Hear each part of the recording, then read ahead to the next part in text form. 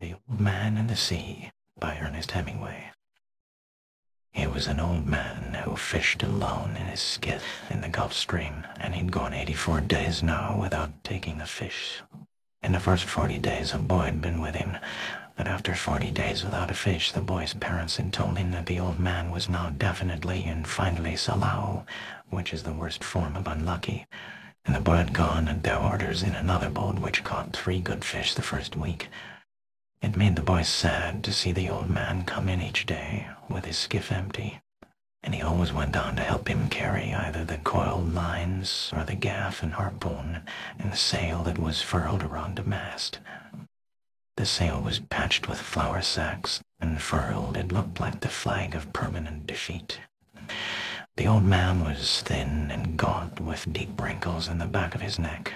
The brown blotches of the benevolent skin cancer the sun brings from its reflection in the tropic seas were on his cheeks. The blotches ran well down the sides of his face, and his hands had the deep creased scars from handling heavy fish in the cords. But none of these scars were fresh. They were as old as erosions in a fishless desert. Everything about him was old, except his eyes, and they were the same color as the sea, and were cheerful and undefeated. "Santiago," the boy said to him as they climbed the bank from where the skiff was hauled up, "I could go with you again. We've made some money." The old man had taught the boy to fish, and the boy loved him. "No," the old man said, "you're with the lucky boat. Stay with him. But remember how you went 87 days without fish, and then we caught big ones every day for 3 weeks? "I remember," the old man said. "I know you did not leave me because you doubted. It was Papa made me leave. I am a boy, and I must obey him." "I know," the old man said. "It is quite normal. He hasn't much faith." "No," the old man said. "But we have, haven't we?" "Yes," the boy said. "Can I offer you a beer on the terrace, and then we'll take the stuff home?" "Why not?" the old man said. "Between fishermen." They sat in the terrace, and many of the fishermen made fun of the old man, and he was not angry. Others of the older fishermen looked at him and were sad, but they did not show it, and they spoke politely about the current and the depths they had drifted their lines at, and the steady good weather, and of what they had seen. The successful fishermen of that day were already in, and had butchered their marlin out and carried them laid full length across 2 planks, with 2 men staggering at the end of each plank to the fish house where they waited for the ice truck to carry them to the market in Havana. Those who had caught sharks had taken them to the shark factory in the other side of the cove, where they were hoisted on a block and tackle, their livers removed, their fins cut off, and their hides skinned out, and their flesh cut into strips for salting.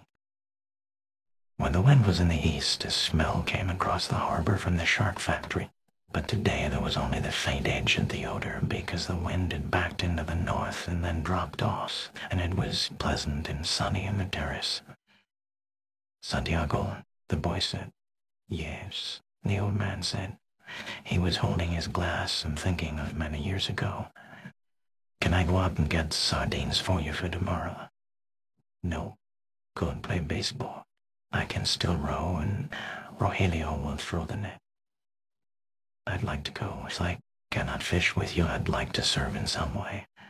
"You bought me a deer," the old man said. "You're already a man." "How old was I when you first took me in a boat?" "5.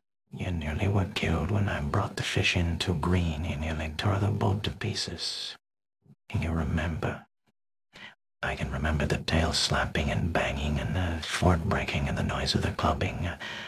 I can remember you throwing me into the bow where the wet coiled lines were, and feeling the whole boat shiver, and the noise of you clubbing in like chopping a tree down, and the sweet blood smell all over me. Can you really remember that, or did I just tell it to you?" "I remember everything from when we first went together."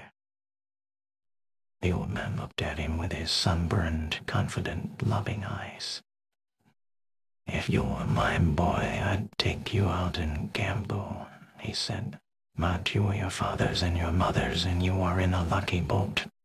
May I get the sardines? I know where I can get 4 baits, too. I have mine left from today, and I put them in salt in the box.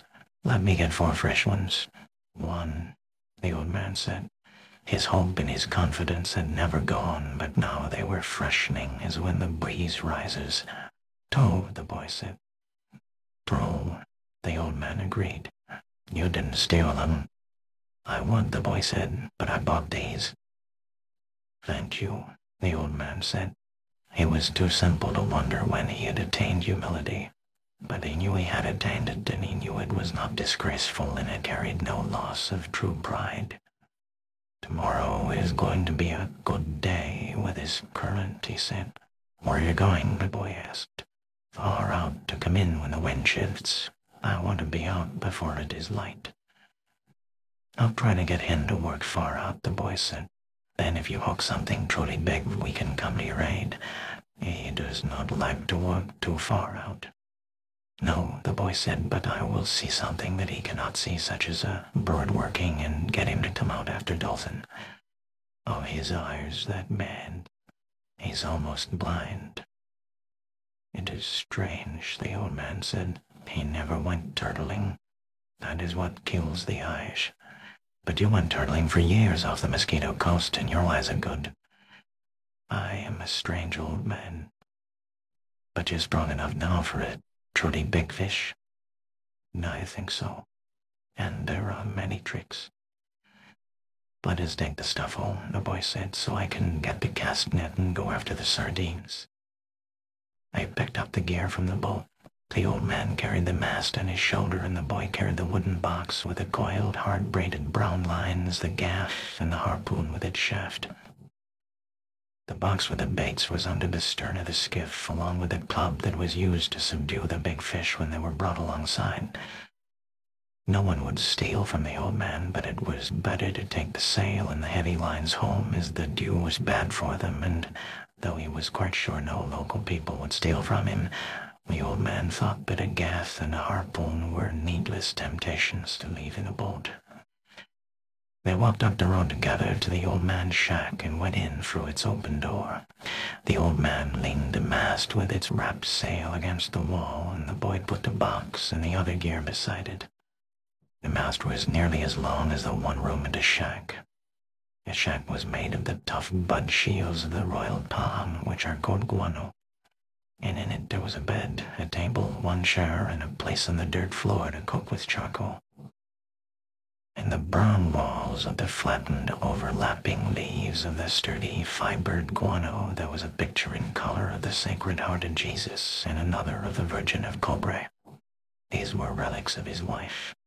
Once there had been a tinted photograph of his wife on the wall, but he'd taken it down because it made him too lonely to see it, and it was on the shelf in the corner under his clean shirt. What do you have to eat? The boy asked. A pot of yellow rice with fish. Do you want some? No, I will eat at home. Do you want me to make the fire? No, I will make it later on, or I may eat the rice cold. May I take the cast net? Of course. There was no cast net, and the boy remembered when they had sold it, but they went through this fiction every day. There was no pot of yellow rice and fish, and the boy knew this too. 85 is a lucky number, the old man said. How would you like to see me bring one in that dressed out over 1,000 pounds? I'll get the cast net and go for sardines. Will you sit, my son, in the doorway? Yes, I have yesterday's paper, and I will read the baseball.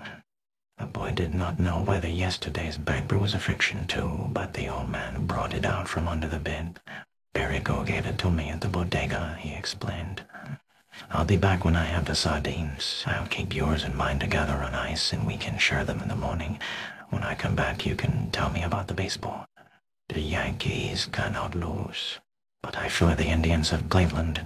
It's sells when the Yankees, my son, think of the great DiMaggio. I fear both the Tigers of Detroit and the Indians of Cleveland. Be careful, you will fear even the Reds of Cincinnati and the White Sox of Chicago. You study it and tell me when I come back. You think we should buy a terminal of the lottery with an 85? Tomorrow is the 85th day. We can do that, the boy said, but what about the 87 of your great record? It could not happen twice. You think you can find an 85? I can order one. One seat, that's $2.50. Who can we borrow that from? That's easy, I can always borrow $2.50. I think perhaps I can too, but I try not to borrow. First you borrow, then you beg. Keep warm, old man, the boy said. Remember, we're in September. The months when the great fish come, the old man said. Anyone can be a fisherman in May. I go now for the sardines, the boy said. When the boy came back, the old man was asleep in the chair, and the sun was down. The boy took the old army blanket off the bed and spread it over the back of the chair and over the old man's shoulders. They were strange shoulders, still powerful, although very old, and the neck was still strong too, and the creases did not show so much when the old man was asleep and his head fallen forward. His shirt had been patched so many times that it was like the sail, and the patches were faded to many different shades by the sun. The old man's head was very old, though, and with his eyes closed there was no life in his face. A newspaper lay across his knees, and the weight of his arm held it there in the evening breeze. He was barefooted. The boy left him there, and when he came back the old man was still asleep. "Wake up, old man," the boy said, and put his hand on one of the old man's knees. The old man opened his eyes, and for a moment he was coming back from a long way away. Then he smiled. "What have you got?" he asked. "Supper," said the boy. "We're going to have supper." "I'm not very hungry." "Come on and eat. You can't fish and not eat." "I have," the old man said, getting up and taking the newspaper and folding it. Then he started to fold the blanket. "Keep the blanket around you," the boy said. "You'll not fish without eating while I'm alive." "Then live a long time and take care of yourself," the old man said. "What are we eating?" "Black beans and rice, fried bananas, and some stew."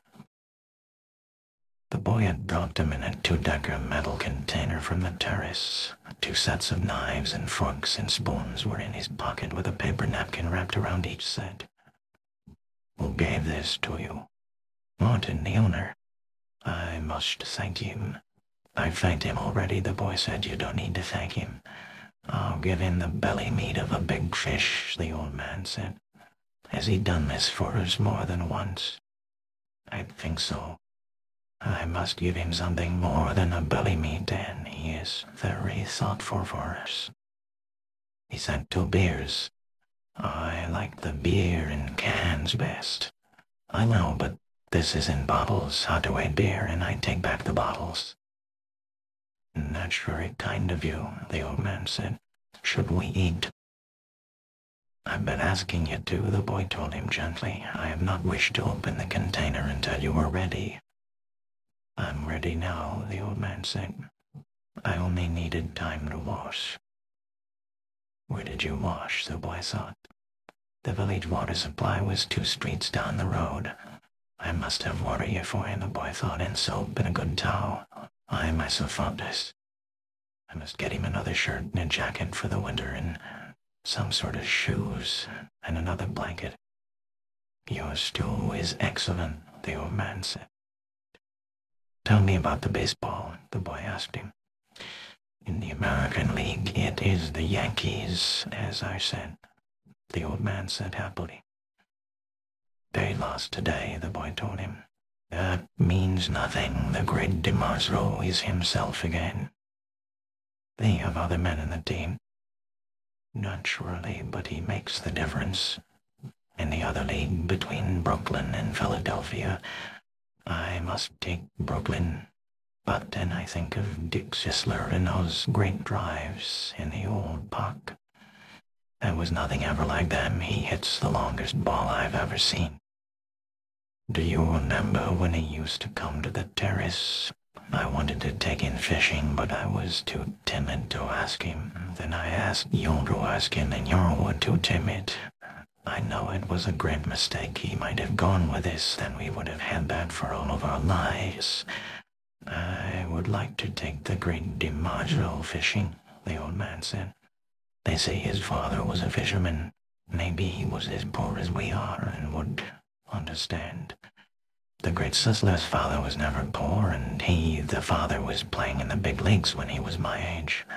And I was your age. I was before the mast on a square-rigged ship that ran to Africa, and I have seen lions on the beaches in the evening. I know, you told me. Should we talk about Africa or about baseball? Baseball, I think, the boy said. Tell me about the great John J. McGraw. He used to come to the terrace sometimes, too, in the older days. But he was rough and harsh-spoken and difficult when he was drinking. His mind was on horses as well as baseball. At least he carried lists of horses at all times in his pocket, and frequently spoke the names of horses on the telephone. He was a great manager, the boy said. My father thinks he was the greatest, because he came here the most times, the old man said. If de Roser had continued to come here each year, your father would think him the greatest manager. Well, who was the greatest manager, really? Loki or Mike Gonzalez? I think they are equal, and the best fisherman is you. Go, I know others better. Gabaha, the boy said, there are many good fishermen and some great ones, but there is only you.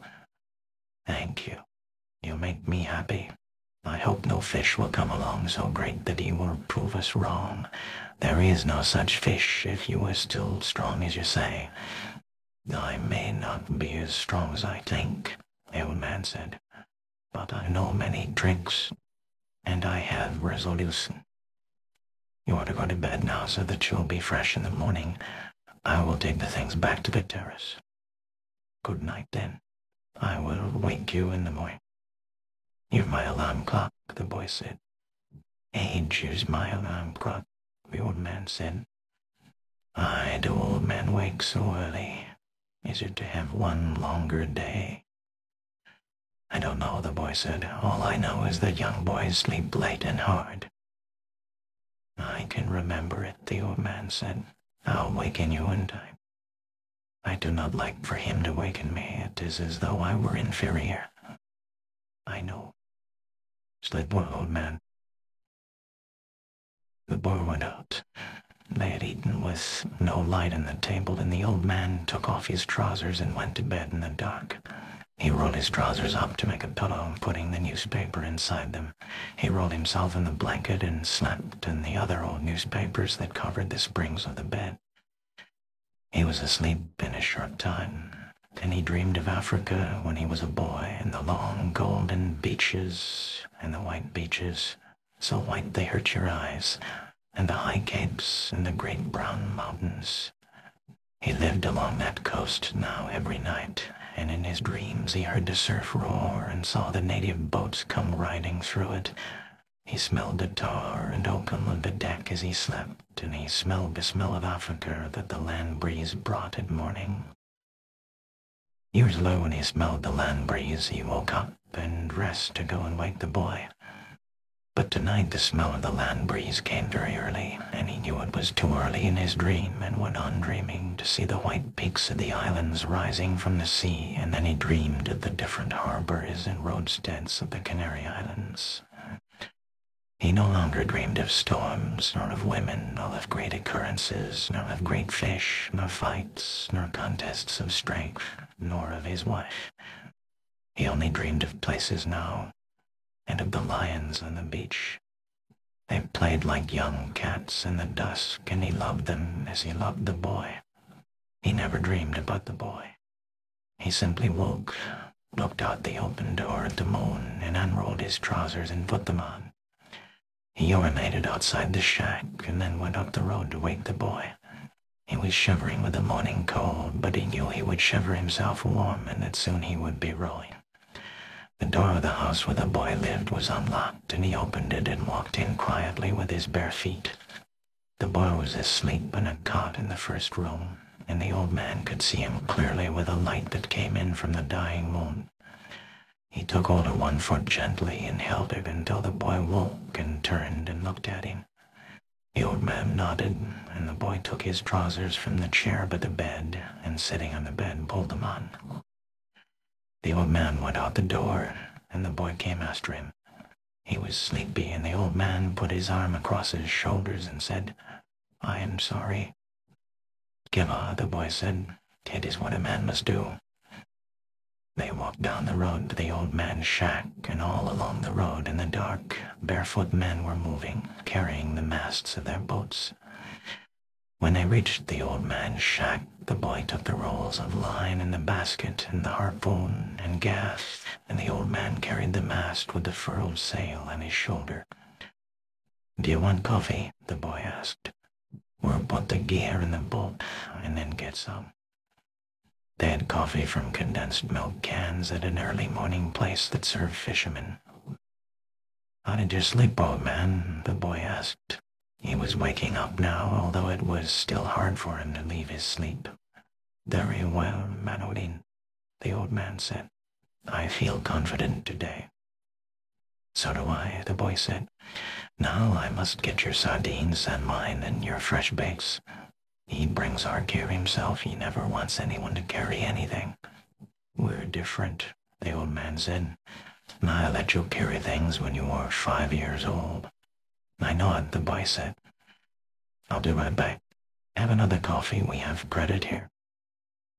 He walked us, barefooted on the coral rocks, to the ice house where the baits were stored. The old man drank his coffee slowly. It was all he would have all day, and he knew that he should take it. For a long time now, eating had bored him, and he never carried a lunch. He had a bottle of water in the bow of the skiff, and that was all he needed for the day. The boy was back now with the sardines and the 2 baits wrapped in a newspaper, and they went down the trail to the skiff, feeling the pebbled sand under their feet, and lifted the skiff and slid her into the water. "Good luck, old man." "Good luck," the old man said. He fitted the rope lashings of the oars onto the thole pins, and leaning forward against the thrust of the blades in the water, he began to row out of the harbor in the dark. There were other boats from the other beaches going out to sea, and the old man heard the dip and push of their oars, even though he could not see them now the moon was below the hills. Sometimes someone would speak in a boat, but most of the boats were silent except for the dip of the oars. They spread apart after they were out of the mouth of the harbor, and each one headed for the part of the ocean where he hoped to find fish. The old man knew he was going far out, and he left the smell of the land behind and rode out into the clean early morning smell of the ocean. He saw the phosphorescence of the gulf weed in the water as he rode over the part of the ocean that the fishermen called the Great Well, because there was a sudden deep of 700 fathoms, where all sorts of fish congregated because of the swirl the current made against the steep walls of the floor of the ocean. Here there were concentrations of shrimp and bait fish, and sometimes schools of squid in the deepest holes, and these rose close to the surface at night, where all the wandering fish fed on them. In the dark the old man could feel the morning coming, and as he rowed, he heard the trembling sound as flying fish left the water, and the hissing that their stiff set wings made as they soared away in the darkness. He was very fond of flying fish, as they were his principal friends in the ocean. He was sorry for the birds, especially the small, delicate, dark terns that were always flying and looking, and almost never finding, and he thought the birds have a harder life than we do, except for the robber birds and the heavy, strong ones. Why did they make birds so delicate and fine as those sea swallows when the ocean can be so cruel? She is kind and very beautiful, but she can be so cruel. And it comes so suddenly, and such birds that fly, dipping and hunting, with their small sad voices are made too delicately for the sea. He always thought of the sea as la mar, which is what people call her in Spanish when they love her, Sometimes those who love her say bad things of her, but they are always said as though she were a woman. Some of the younger fishermen, those who used buoys as floats for their lines and had motorboats bought when the shark livers had brought much money, spoke of her as Elmar, which is masculine. They spoke of her as a contestant or a place or even an enemy. The old man always thought of her as feminine, and as something that gave or withheld great favors, and if she did wild or wicked things, it was because she could not help them. The moon affects her as it does a woman, he thought. He was rowing steadily, and it was no effort for him since he kept well within his speed, and the surface of the ocean was flat except for the occasional swirls of the current. He was letting the current do a third of the work, and as it started to be light, he saw he was already further out than he'd hoped to be at this hour. I worked at deep wells for a week and did nothing, he thought. Today I'll work out for the schools of Benito and Albacorar, and maybe there will be a big one with him. Before it was really light, he had his baits out and was drifting with the current. One bait was down 40 fathoms, the second was at 75, and the third and fourth were down in the blue water at 100 and 125 fathoms.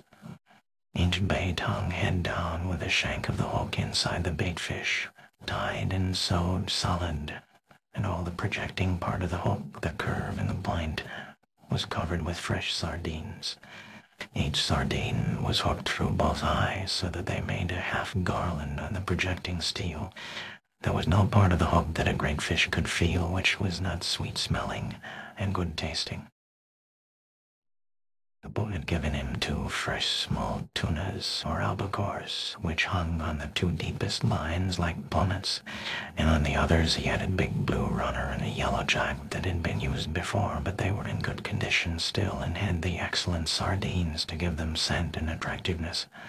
Each line, as thick around as a big pencil, was looped onto a green sapped stick so that any pull or touch in the bait would make the stick dip.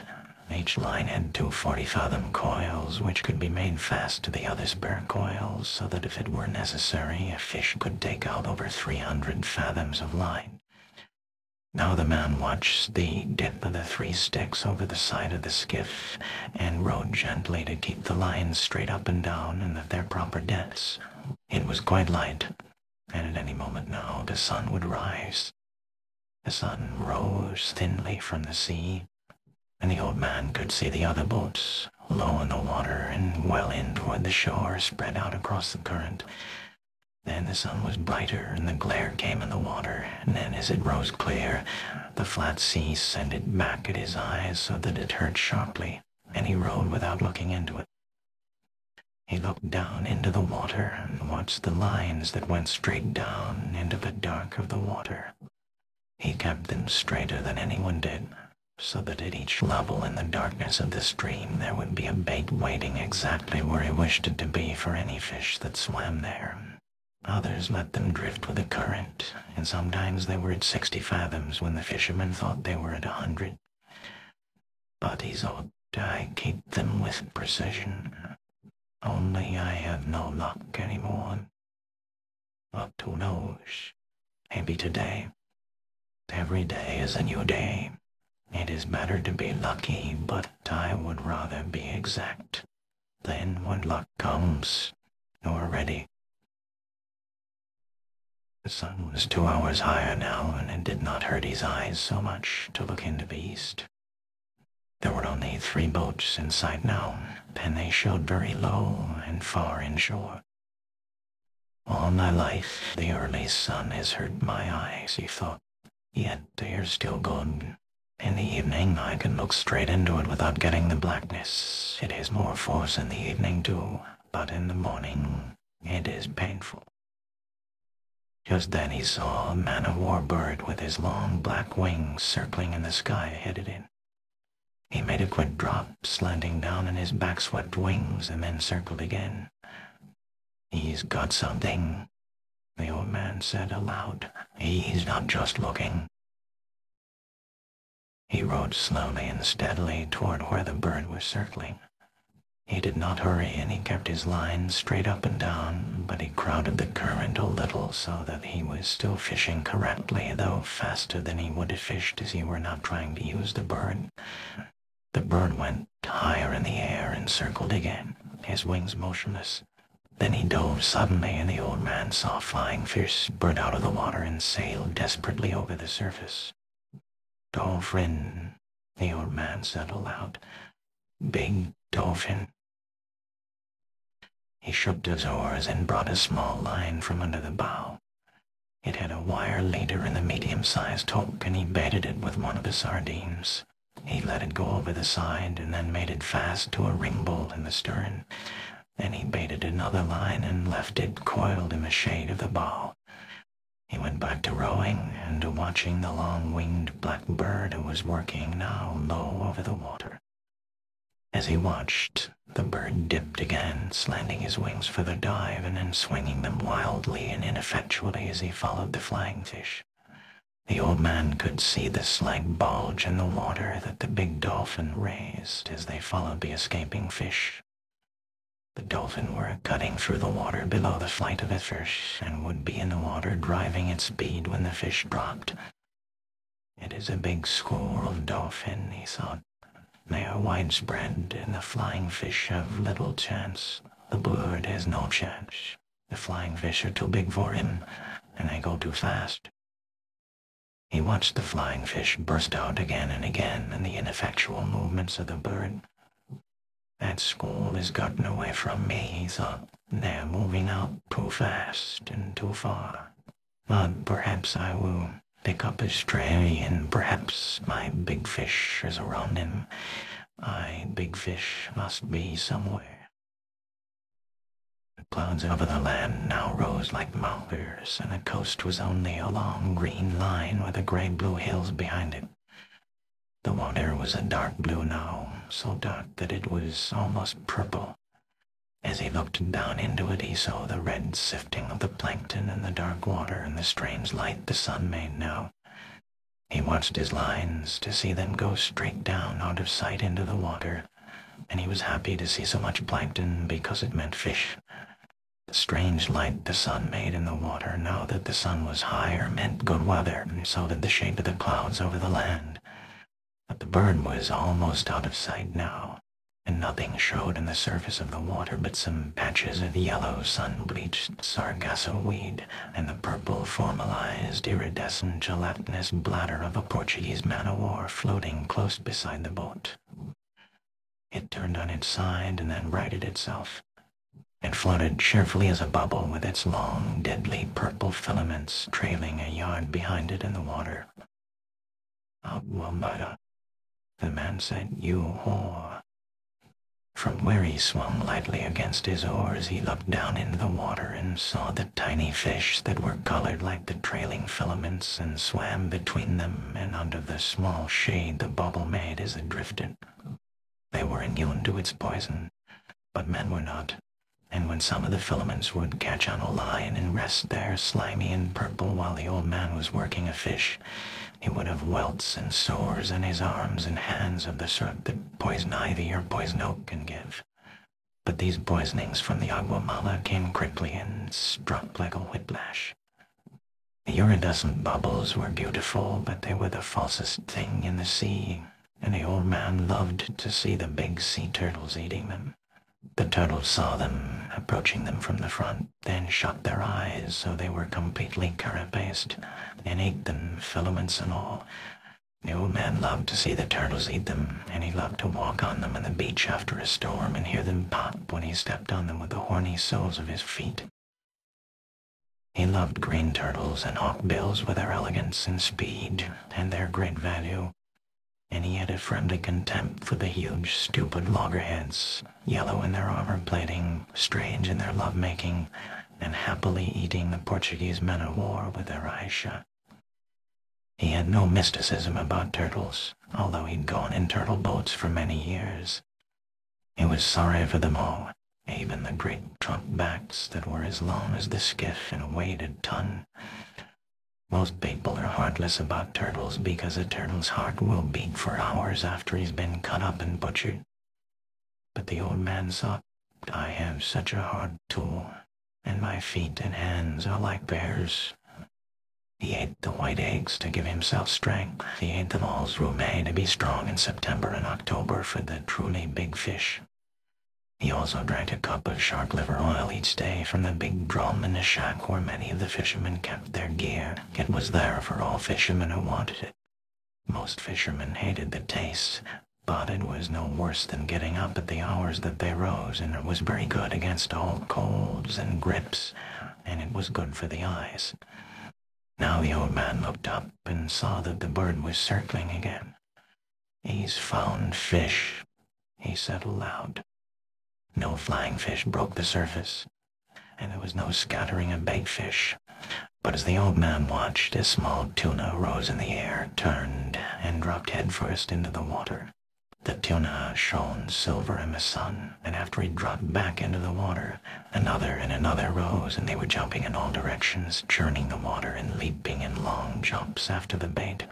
They were circling it and driving it. If they don't travel too fast, I will get into them, the old man thought, and he watched the school working the water white, and the bird now dropping and dipping into the bait fish that were forced to the surface in their panic. A bird is a great help, the old man said. Just then the stern line came taut under his foot where he kept a loop of the line, and he dropped his oars and felt the weight of the small tuna's shivering pull as he held the line firm and commenced to haul it in. The shivering increased as he pulled in, and he could see the blue back of the fish in the water and the gold of his sides before he swung him over the side and into the boat. He lay in the stern in the sun, compact and bullet-shaped, his big, unintelligent eyes staring as he thumped his life out against the planking of the boat with the quick, shivering strokes of his neat, fast-moving tail. The old man hit him in the head for kindness and kicked him, his body still shuddering, under the shade of the stern. Albacore, he settled out, you make a beautiful gait. He'll weigh 10 pounds. He did not remember when he'd first started to talk aloud when he was by himself. He had sung when he was by himself in the old days, and he had sung at night sometimes when he was alone, steering on his watch in the smacks or in the turtle boats. He'd probably started to talk aloud when alone, and the boy had left, but he did not remember. When he and the boy fished together, they usually spoke only when it was necessary. They talked at night or when they were storm-bound by bad weather. It was considered a virtue not to talk unnecessarily at sea, and the old man had always considered it so and respected it. But now he said his thoughts aloud many times, since there was no one that they could annoy. The others heard me talking out loud, they would think that I'm crazy, he said aloud. But since I'm not crazy, I do not care. And the rich have radios to talk to them in their boats and to bring them the baseball. Now is no time to think of baseball, he thought. Now is the time to think of only one thing, that which I was born for. There might be a big one around that school, he thought. I picked up only a straggler from the albacore that were feeding, but they are working far out and fast. Everything that shows in the service today travels very fast, and to the northeast. And that be the time of day, or is it some sign of weather that I do not know? He could not see the green of the shore now, but only the tops of the blue hills that showed white as though they were snow-capped, and the clouds that looked like high snow mountains above them. The sea was very dark, and the light made prisms in the water. The myriad flecks of the plankton were annulled now by the high sun, and it was only the great deep prisms in the blue water that the old man saw now, with his lines going straight down into the water that was a mile deep. The tuna, the fishermen called all the fish of that species tuna, and only distinguished among them by their proper names when they came to sell them or to trade them for baits, were down again. The sun was hot now, and the old man felt it in the back of his neck and felt the sweat trickle down his back as he rowed.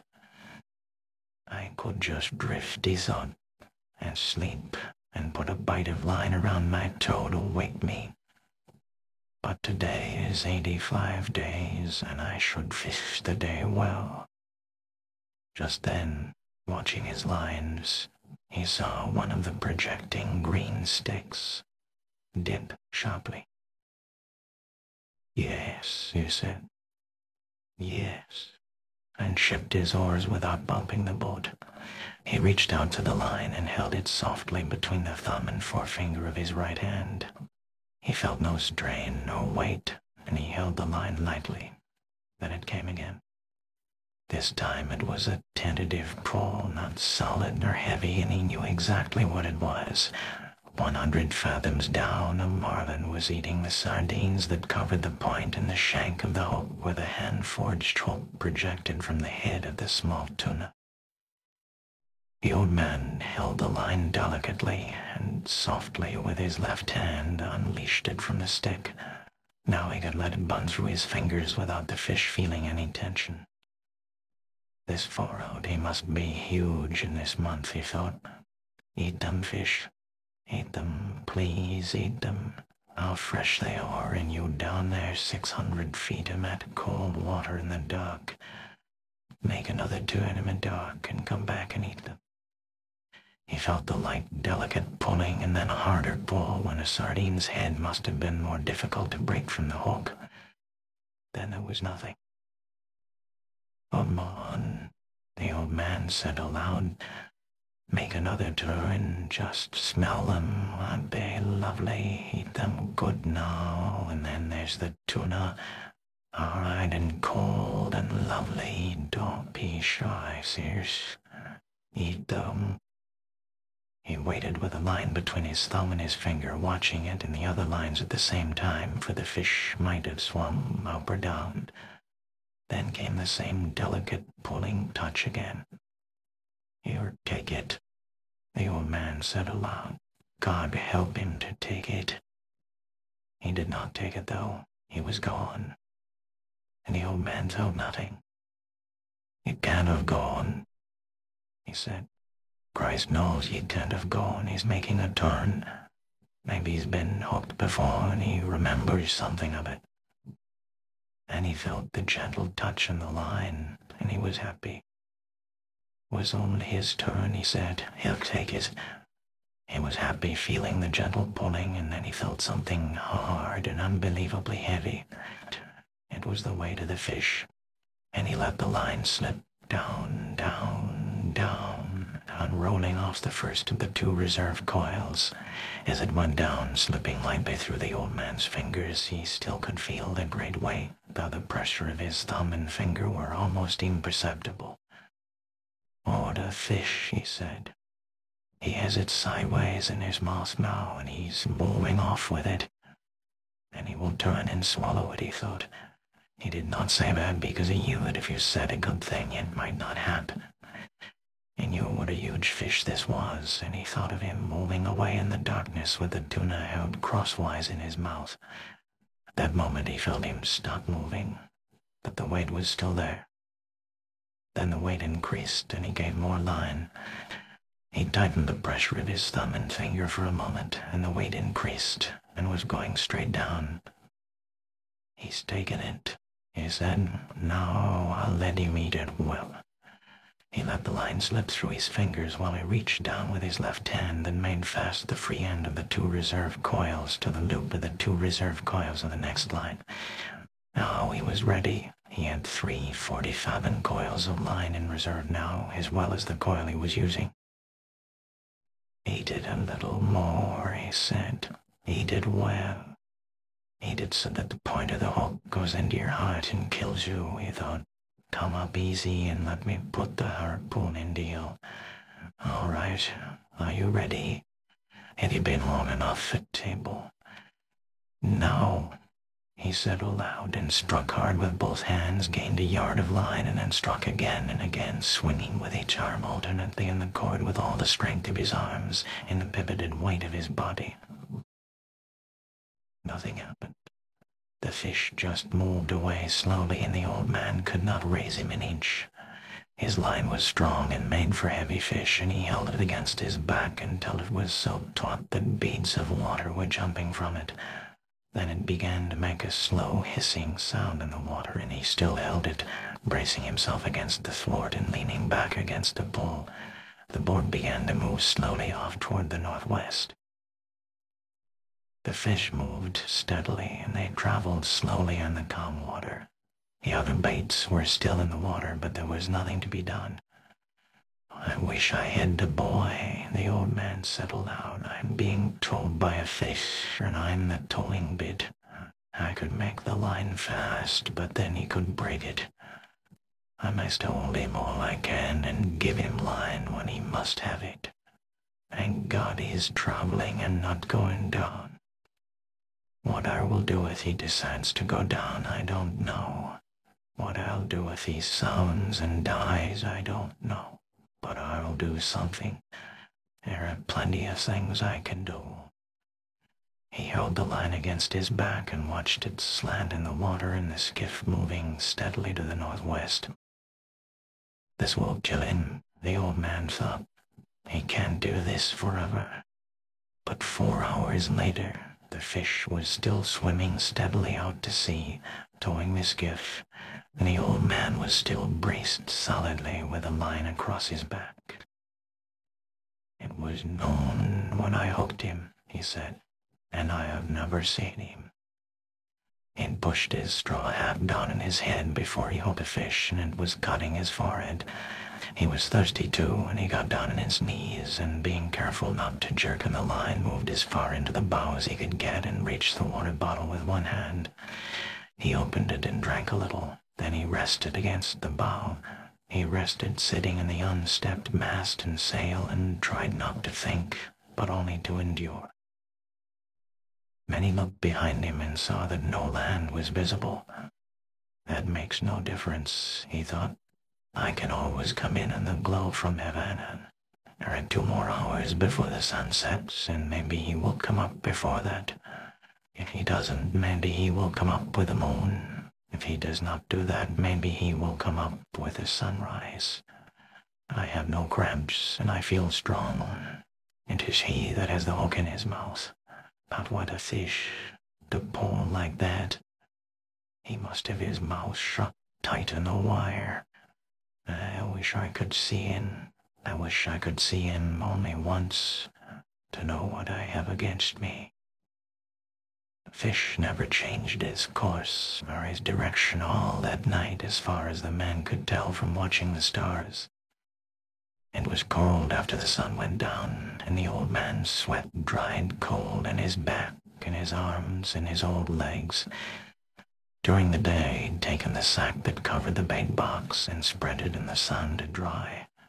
After the sun went down, he tied it around his neck so that it hung down over his back, and he cautiously worked it down under the line that was across his shoulders now. The sack cushioned the line, and he'd found a way of leaning forward against the bow so that he was almost comfortable. The position actually was only somewhat less intolerable, but he thought of it as almost comfortable. "I can do nothing with him, and he can do nothing with me," he thought, "not as long as he keeps this up." Once he stood up and urinated over the side of the skiff and looked at the stars and checked his course. The line showed like a phosphorescent streak in the water straight out from his shoulders. They were moving more slowly now, and the glow of Havana was not so strong, so that he knew the current must be carrying them to the eastward. "If I lose the glare of Havana, we must be going more to the eastward," he thought. "For if the fish's course held true, I must see it for many more hours. I wonder how the baseball came out in the Grand Leagues today," he thought. "It would be wonderful to do this with a radio." Then he thought, "Think of it always. Think of what you are doing. You must do nothing stupid." Then he said aloud, "I wish I had the boy to help me and to see this." No one should be alone in their old age, he thought, but it is unavoidable. I must remember to eat the tuna before he spoils in order to keep strong. Remember, no matter how little you want to, that you must eat him in the morning. Remember, he said to himself. During the night, 2 porpoises came around the boat, and he could hear them rolling and blowing. He could tell the difference between the blowing noise the male made and the sighing blow of the female. "They're good," he said. "They play and make jokes and love one another. They are our brothers like the flying fish." Many began to pity the great fish that he'd hoped. "He's wonderful and strange, and who knows how old he is," he thought. "Never have I had such a strong fish, nor one who acted so strangely. Perhaps he is too wise to jump. He could ruin me by jumping, or by a wild rush. But perhaps he has been hooked many times before, and he knows that this is how he should make his fight. He cannot know that it is only one man against him, nor that it is an old man. But what a great fish he is, and what will he bring in the market if the flesh is good? He took the bait like a male, and he pulls like a male, and his fight has no panic in it. I wonder if he has any plans, or if he is just as desperate as I am." He remembered the time that he'd hooked one of a pair of marlin. The male fish always let the female fish feed first, and the hooked fish, the female, made a wild, panic-stricken, despairing fight that soon exhausted her, and all the time the male had stayed with her, crossing the line and circling with her on the surface. He'd stayed so close that the old man was afraid he'd cut the line with his tail, which was sharp as a scythe and almost of that size and shape. When the old man had gaffed her and clubbed her, holding the rapier bill with its sandpaper edge and clubbing her across the top of her head until her color turned to a color almost like the backing of mirrors, and then with a boy's aid hoisted her aboard, the male fish had stayed by the side of the boat.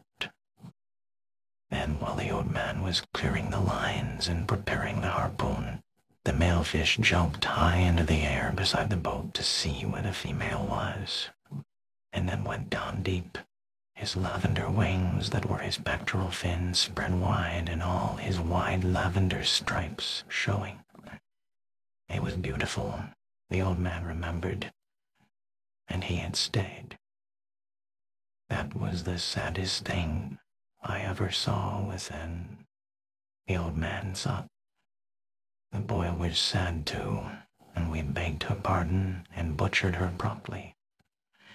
I wish the boy was here. He settled out and settled himself against the rounded planks of the bow, and felt the strength of the great fish through the line he held across his shoulders, moving steadily toward whatever he had chosen.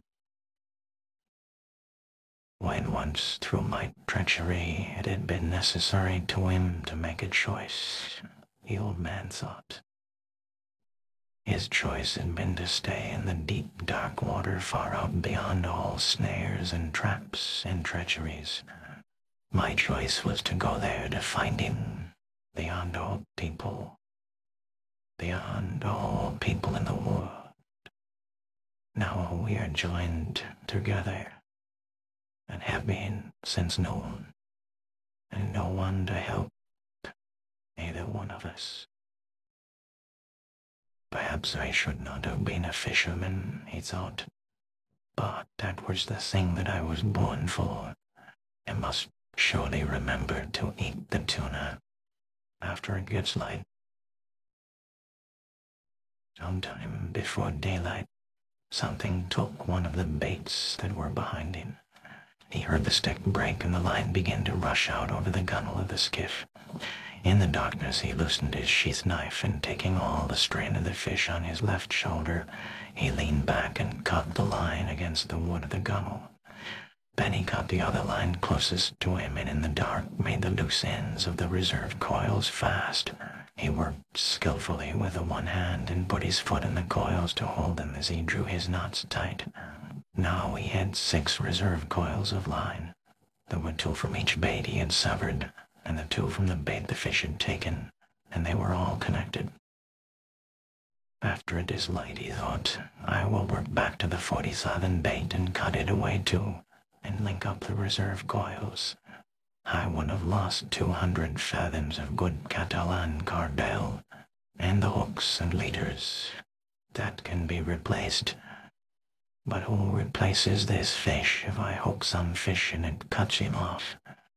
I don't know what that fish was that took the bait just now. It could have been a marlin or a broadbill or a shark. I never felt him. I had to get rid of him too fast. Aloud he said, I wish I had the boy. But you haven't got the boy, he thought. You have only yourself, and you'd better work back to the last line now, in the dark or not in the dark, and cut it away and hook up the 2 reserve coils. So he did it. It was difficult in the dark, and once the fish made a surge that pulled him down in his face and made a cut below his eye. The blood ran down his cheek a little way, but it coagulated and dried before it reached his chin, and he worked his way back to the bow and rested against the wood. He adjusted the sack and carefully worked the line so that it came across a new part of his shoulders, and holding it anchored with his shoulders, he carefully felt the pull of the fish, and then felt with his hand the progress of the skiff through the water. I wonder what he made that lurch for, he thought. Why, I must have slipped on the great hill of his back. Certainly his back cannot feel as badly as mine does, but he cannot pull this skiff forever, no matter how great he is. Now everything is cleared away that might make trouble, that I have a big reserve of line, all that a man can ask. Fish, he said softly, aloud. I'll stay with you until I am dead. You stay with me too, I suppose, the old man thought, and he waited for it to be light. It was cold now in the time before daylight, and he pushed against the wood to be warm. I can do it as long as he can, he thought. And in the first light the line extended out and down into the water. The boat moved steadily, and when the first stage of the sun rose, it was in the old man's right shoulder. He's headed north, the old man said. The current will have set us far to the eastward, he thought. I wish he would turn with the current. That would show that he was tiring. When the sun had risen further, the old man realized that the fish was not tiring. There was only one favorable sign. The slant of the line showed he was swimming at a lesser depth. That did not necessarily mean that he would jump, but he might. God let him jump, the old man said. I have enough line to handle him. Maybe if I can increase the tension just a little, it will hurt him and he will jump, he thought. Now that it is daylight, let him jump so that he'll fill the sacks along his backbone with air, and then he cannot go deep to die. He tried to increase the tension, but the line had been taut up to the very edge of the breaking point since he had hooked the fish, and he felt the harshness as he leaned back to pull, and knew he could put no more strain on it. I must not jerk it ever, he thought. Each jerk widens the cut the hook makes, and then when he does jump, he might throw it. Anyway, I feel better with the sun, and for once I do not have to look into it. There was yellow weed in the line, but the old man knew that only made an added drag, and he was pleased. It was the yellow gulf weed that had made so much phosphorescence in the night. Fish, he said, I love you and respect you very much, but I will kill you dead before this day ends. Let us hope so, he thought. A small bird came toward the skiff from the north. He was a warbler and flying very low over the water. The old man could see that he was very tired. The bird made the stern of the boat and rested there. Then he flew around the old man's head and rested on the line where he was more comfortable. How old are you? The old man asked the bird. Is this your first trip? The bird looked at him when he spoke. He was too tired even to examine the line, and he teetered on it as his delicate feet gripped it fast. It's steady, the old man told him. It's too steady. You shouldn't be that tired after a windless night. What are birds coming to? The hawks, he thought, that come out to sea to meet them. But he said nothing of this to the bird, who could not understand him anyway, and who would learn about the hawks soon enough. Take a good rest, small bird, he said, and go in and take your chance like any man or bird or fish. It encouraged him to talk because his back had stiffened in the night and it hurt truly now. Stay at my house if you like, bird, he said. I'm sorry I cannot hoist the sail and take you in with the small breeze that is rising, but I am with a friend. Just then the fish gave a sudden lurch that pulled the old man down into the bow and would have pulled him overboard if he'd not braced himself and given some line.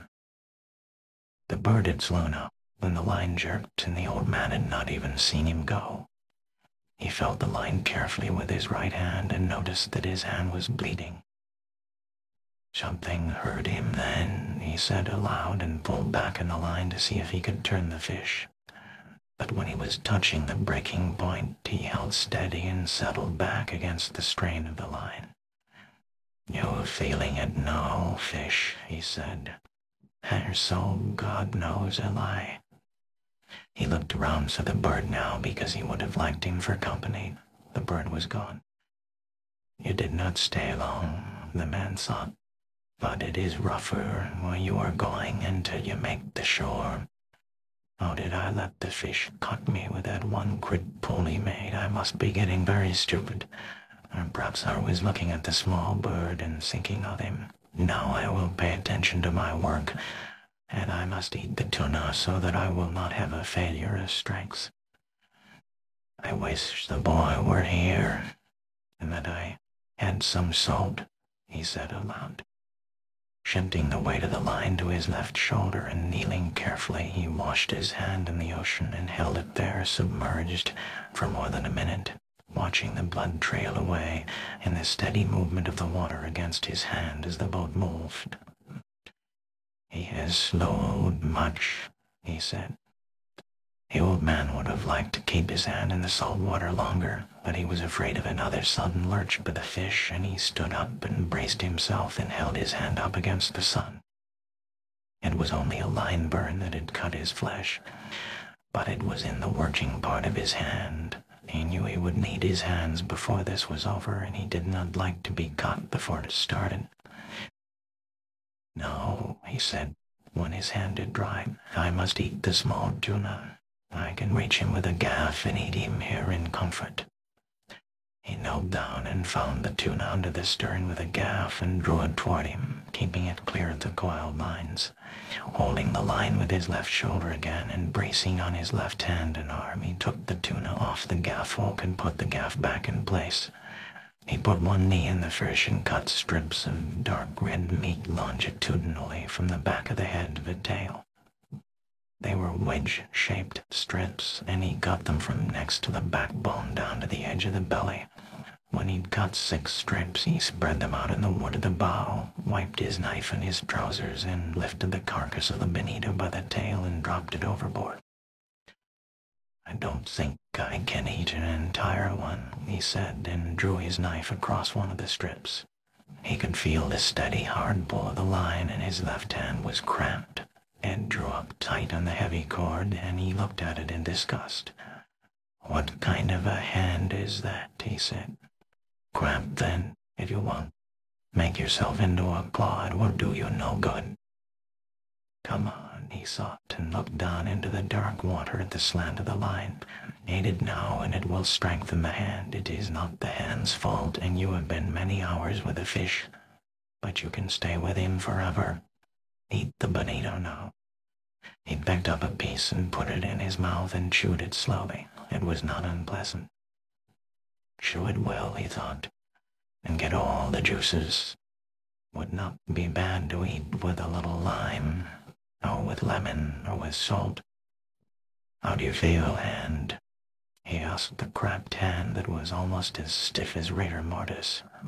I'll eat some more for you. He ate the other part of the piece that he'd cut in two. He chewed it carefully and then spat out the skin. How does it go, and? Or is it too early to know? He took another full piece and chewed it. It is a strong, full-blooded fish, he thought. I was lucky to get him instead of dolphin. Dolphin is too sweet. This is hardly sweet at all, and all the strength is still in it. There is no sense in being anything but practical, though, he thought. I wish I had some salt, and I do not know whether the sun will rot or dry what is left. So I had better eat it all, although I'm not hungry. The fish is calm and steady. I will eat it all, and then I will be ready. Be patient, and, he said, I do this for you.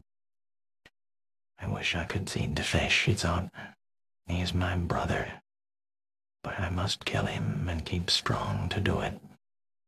Slowly and conscientiously, he ate all of the wedge-shaped strips of fish. He straightened up, wiping his hand on his trousers. No, he said, you can let the cord go, and I will handle him with the right arm alone until you stop that nonsense. He put his left foot in the heavy line that the left hand had held and lay back against the pull against his back. God help me to have the crab go, he said, because I do not know what the fish is going to do. But he seems calm, he thought, and following his plan. But what is his plan, he thought, and what is mine? Mine I must improvise to his because of his great size. If he were jump, I can kill him, but he stays down forever. Then I will stay down with him forever. He rubbed the cramped hand against his trousers and tried to gentle the fingers, but it would not open. Maybe it will open with the sun, he thought. Maybe it will open when the strong, raw tuna is digested. If I have to have it, I will open it, cost whatever it costs. But I do not want to open it now by force. Let it open by itself and come back of its own accord. After all, I abused it much in the night when it was necessary to free and untie the various lines. He looked across the sea and knew how alone he was now. But he could see the prisms in the deep dark water and the lines stretching ahead in the strange undulation of the calm. The clouds were building up now for the trade wind, and he looked ahead and saw a flight of wild ducks etching themselves against the sky over the water, then blurring, then etching again, and he knew no man was ever alone on the sea. He thought of how some men feared being out of sight of land in a small boat, and knew they were right in the months of sudden bad weather.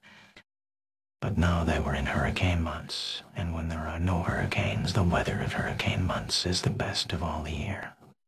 If there is a hurricane, you always see the signs of it in the sky for days ahead if you are at sea.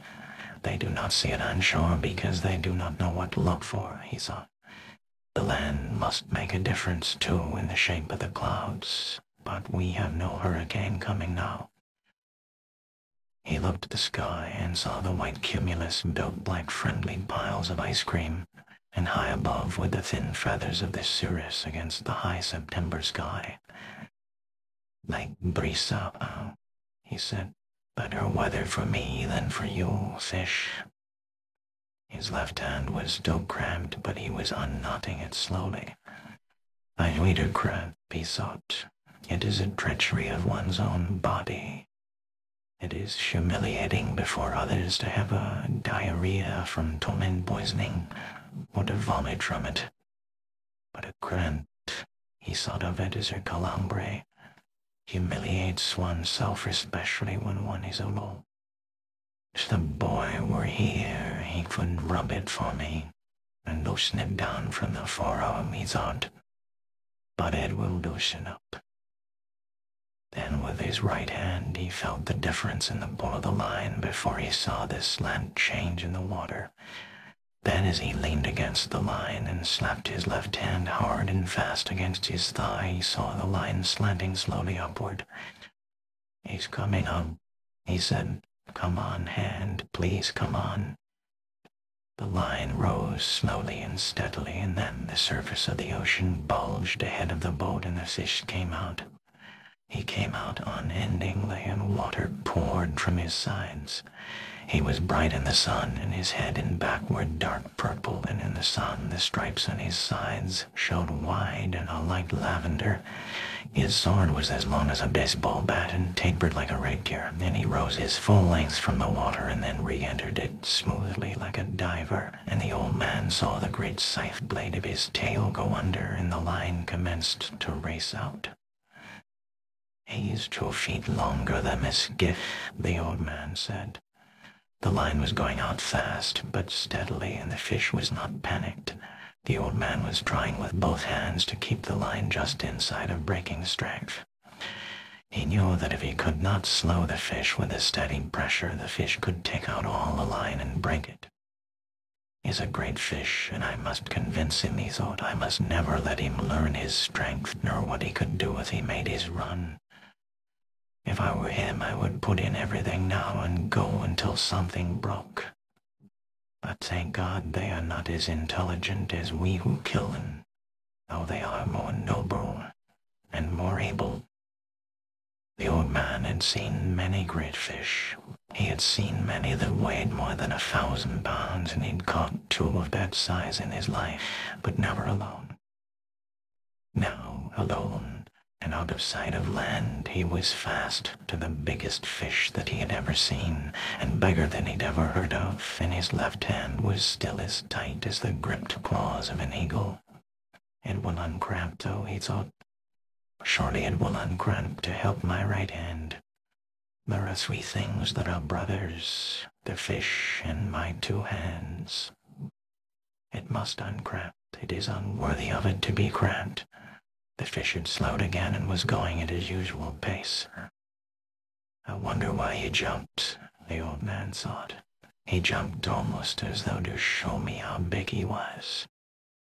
I know now, anyway," he thought. "I wish I could show him what sort of man I am." But then he would see the cramped hand. "Let him think I am more man than I am, and I will be so. I wish I was the fish," he thought, "with everything he has against only my will and my intelligence." He settled comfortably against the wood and took his suffering as it came, and the fish swam steadily and the boat moved slowly through the dark water. There was a small sea rising with a wind coming up from the east, and at noon the old man's left hand was uncramped. "Bad news for you, fish," he said, and shifted the line over the sacks that covered his shoulders. He was comfortable but suffering, although he did not admit the suffering at all. "I am not religious," he said, "but I will say 10 Our Fathers and 10 Hail Marys that I should catch this fish that promised to make a pilgrimage to the Virgin of Combray if I catch him. That is a promise." He commenced to say his prayers mechanically. Sometimes he would be so tired that he could not remember the prayer, and then he would say them fast so that they would come automatically. Hail Marys are easier to say than Our Fathers, he thought. "Hail Mary, full of grace, the Lord is with thee. Blessed art thou among women, blessed is the fruit of thy womb, Jesus. Holy Mary, Mother of God, pray for us sinners now and at the hour of our death. Amen." Then he added, "Blessed Virgin, pray for the death of this fish, wonderful though he is." These prayers said, and feeling much better, but suffering exactly as much, and perhaps a little more, he leaned against the wood of the bough and began mechanically to work the fingers of his left hand. The sun was hot now, although the breeze was rising gently. "I had better rebait that little line out over the stern," he said. "If the fish decides to stay another night, I will need to eat again. The water is low in the bottle. I don't think I can get anything but a dolphin here, but if I eat him fresh enough, he won't be bad. I wish a flying fish would come on board tonight, but I have no light to attract them. A flying fish is excellent to eat raw, and I I would not have to cut him up. I must save all my strength now. Christ, I did not know he was so big. I'll tell him though, he said, in all his greatness and his glory. Although it is unjust, he thought, but I will show him what a man can do, and what a man endures. I told the boy I was a strange old man, he said. Now is when I must prove it. The 1,000 times that he had proved it meant nothing. Now he was proving it again. Each time was a new time, and he never thought about the past when he was doing it. I wish he'd sleep, and I could sleep and dream about the lions, he thought. Why are the lions the main thing that is left? Don't think, old man, he said to himself. Rest gently now against the wood, and think of nothing. He is working. Work as little as you can. It was getting into the afternoon, and the boat still moved slowly and steadily. But there was an added drag now from the easterly breeze, and the old man rowed gently with the small sea, and the hurt of the cord across his back came to him easily and smoothly. Once in the afternoon the line started to rise again, but the fish only continued to swim at a slightly higher level. The sun was on the old man's left arm and shoulder and on his back, so he knew the fish had turned east of north. Now that he'd seen him once, he could picture the fish swimming in the water with his purple pectoral fins set wide as wings and the great erect tail slicing through the dark. I wonder how much she sees at that depth, the old man thought. His eye is huge, and a horse with much less eye can see in the dark. Once I could see quite well in the dark, not in the absolute dark, but almost as a cat sees. The sun and his steady movement of his fingers had uncramped his left hand now completely, and he began to shift more of the strain to it, and he shrugged the muscles of his back to shift the hurt of the cord a little. If you're not tired, fish, he said aloud, you must be very strained. He felt very tired now, and he knew the night would come soon, and he tried to think of other things. He thought of the big leagues. To him they were the Grand Ligas, and he knew that the Yankees of New York were playing the Tigres of Detroit.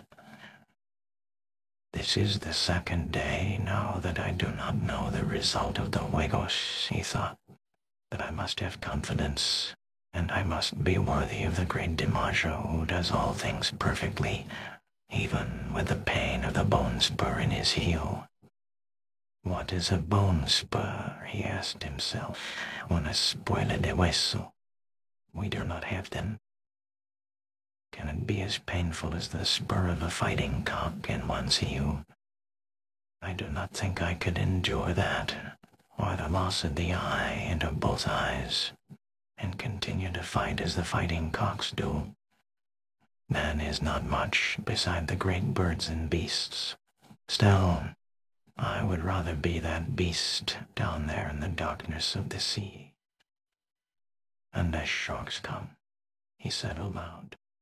If sharks come, God pity him and me. You believe the great DiMaggio would stay with the fish as long as I will stay with this one, he thought. I am sure he would, and more, since he is young and strong. Also his father was a fisherman. But would that bone spur hurt him too much? I do not know, he said aloud. I never had a bone spur.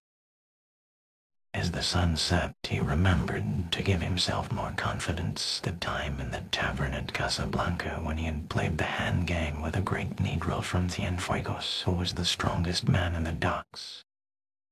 They had gone one day and one night with their elbows on a chalk line on the table with their forearms straight up and their hands gripped tight. Each one was trying to force the other's hand down onto the table. There was much betting, and people went in and out of the room under the kerosene lights, and he had looked at the arm and hand of the negro and at the negro's face. They changed the referees every 4 hours after the first date, so that the referees could sleep.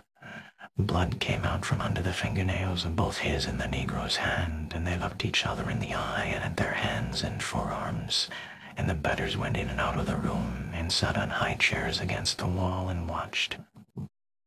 The walls were painted bright blue and were of wood, and the lamps threw their shadows against them.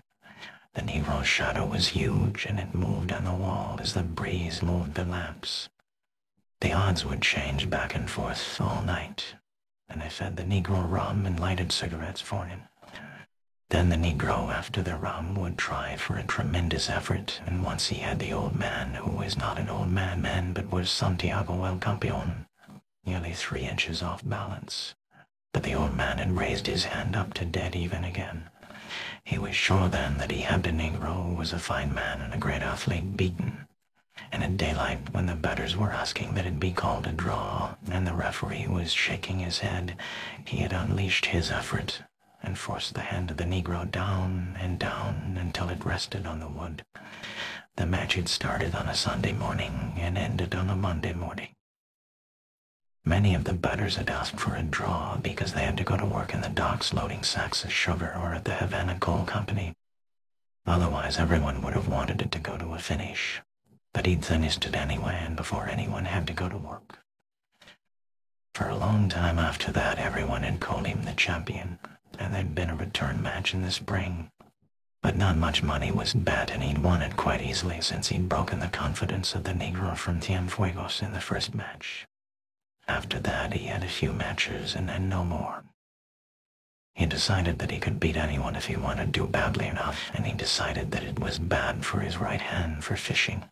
He had tried a few practice matches with his left hand, but his left hand had always been a traitor and would not do what he called on it to do, and he did not trust it.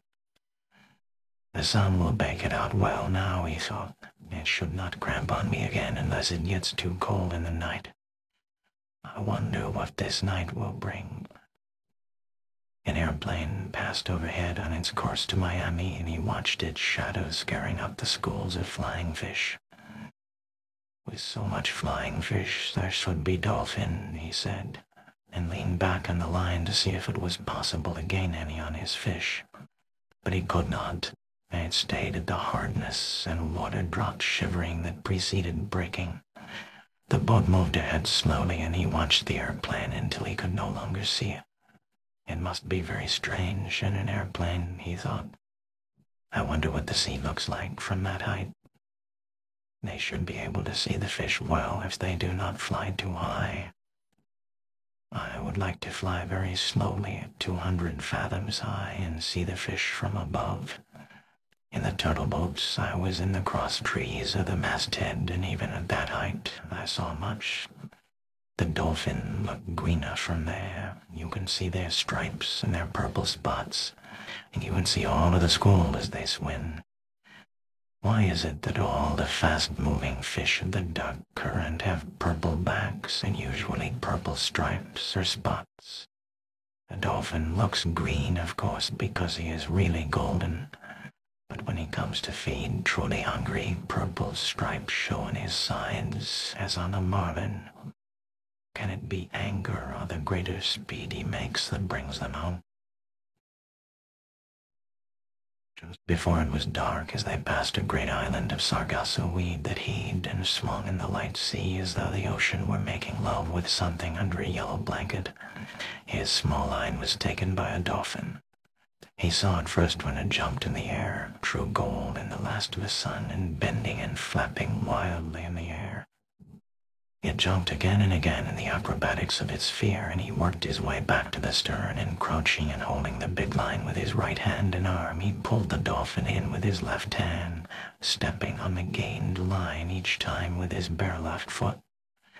When the fish was at the stern, plunging and cutting from side to side in desperation, the old man leaned over the stern and lifted the burnished gold fish with its purple spots over the stern. Its jaws were working convulsively in quick bites against the hook, and it pounded the bottom of the skiff with its long, flat body, its tail, and its head until he clubbed it across the shining golden head, until it shivered and was still. The old man unhooked the fish, rebaited the line with another sardine, and tossed it over. Then he worked his way slowly back to the bow. He washed his left hand and wiped it on his trousers. Then he shifted the heavy line from his right hand to his left and washed his right hand in the sea while he watched the sun go into the ocean and the slant of the big cord. "He hasn't changed at all," he said. But watching the movement of the water against his hand, he noted that it was perceptibly slower.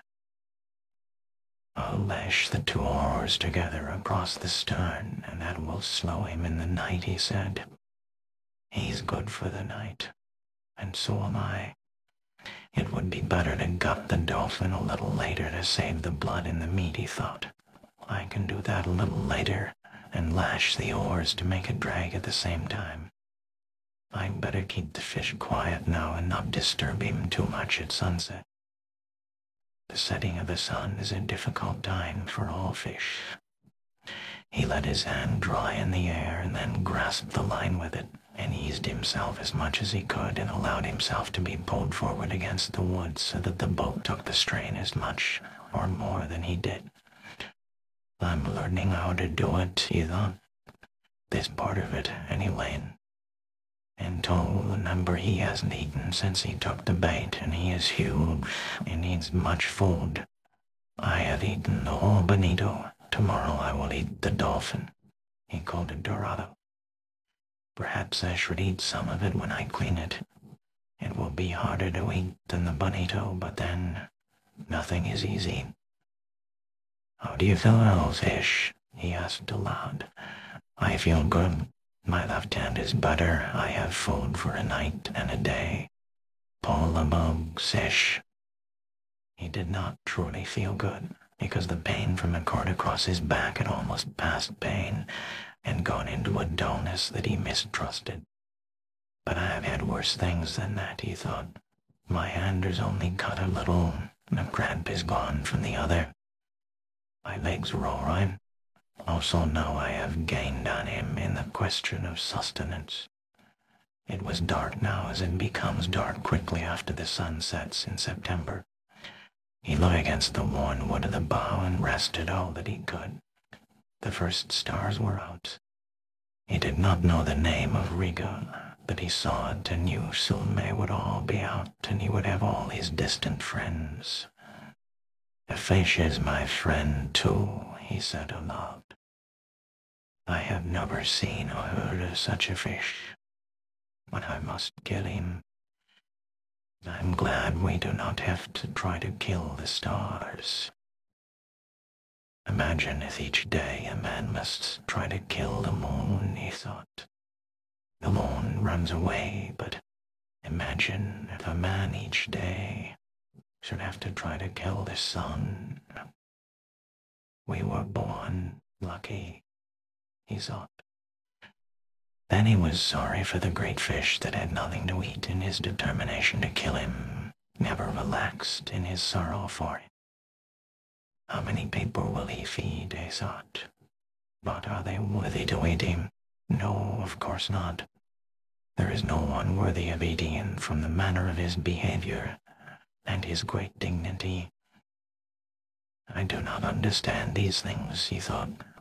But it is good that we do not have to try to kill the sun, or the moon, or the stars. It is enough to live on the sea and kill our true brothers. No, he thought, I must think about the drag. It has its perils and its merits. I may lose so much line that I will lose him if he makes his effort and the drag made by the oars is in place, and the boat loses all her lightness. Her lightness prolongs both our suffering, but it is my safety, since he has great speed that he has never yet employed. No matter what passes, I must gut the dolphin so he does not spoil, and eat some of him to be strong. Now I will rest an hour more and feel that he is solid and steady before I move back to the stern to do the work and make the decision. In the meantime, I can see how he acts, and if he shows any changes. The oars are a good trick, but it has reached the time to play for safety. He has much fish do. And I saw that the hook was in the corner of his mouth, and he has kept his mouth tight shut. The punishment of the hook is nothing. The punishment of hunger and that he is against something that he does not comprehend is everything. Rest now, old man, and let him work until your next duty comes. He rested for what he believed to be 2 hours. The moon did not rise now until late, and he had no way of judging the time, nor was he really resting except comparatively.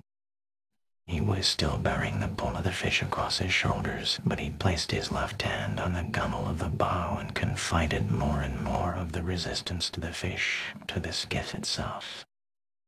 How simple it would be if I could make the line fast, he thought.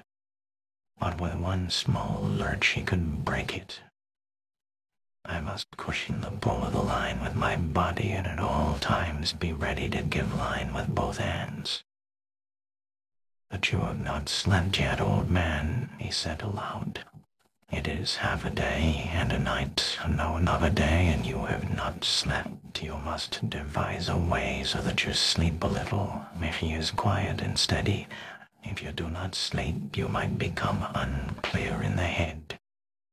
I'm clear enough in the head, he thought. Too clear. I am as clear as the stars that are my brothers. Still, I must sleep. They sleep, and the moon and the sun sleep, and even the ocean sleeps sometimes on certain days when there is no current and a flat calm.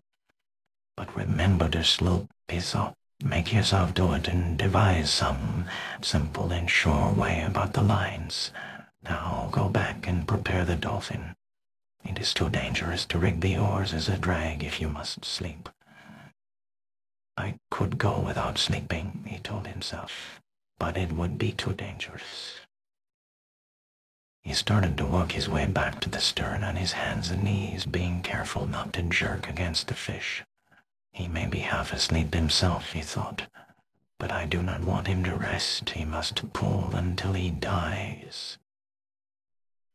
Back in the stern he turned so that his left hand held the strain of the line across his shoulders and drew his knife from its sheath with his right hand. The stars were bright now, and he saw the dolphin clearly, and he pushed the blade of his knife into his head and drew him out from under the stern. He put one of his feet in the fish and slit him quickly from the vent up to the tip of his lower jaw. Then he put his knife down and gutted him with his right hand, scooping him clean and pulling the gills clear. He felt the maw heavy and slippery in his hands, and he slit it open. There were 2 flying fish inside. They were fresh and hard, and he laid them side by side and dropped the guts and the gills over the stern. They sank, leaving a trail of phosphorescence in the water.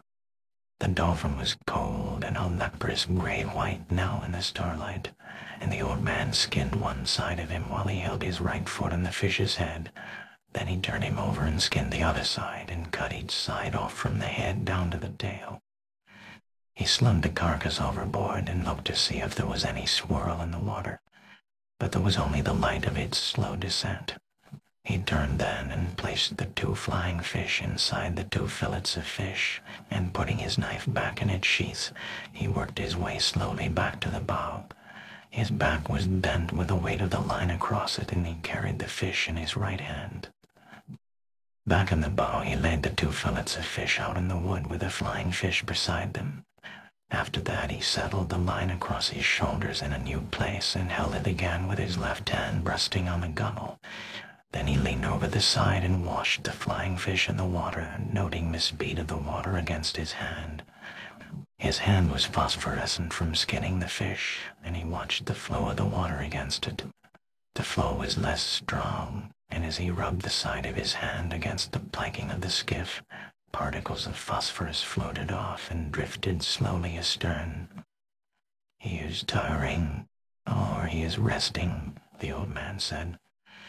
"Now let me get through the eating of this dolphin and get some rest and a little sleep." Under the stars, and with the night colder all the time, he ate half of one of the dolphin fillets and one of the flying fish, gutted and with its head cut off. "What an excellent fish dolphin is to eat cooked," he said, "and what a miserable fish raw. I will never go in a boat again without salt or limes.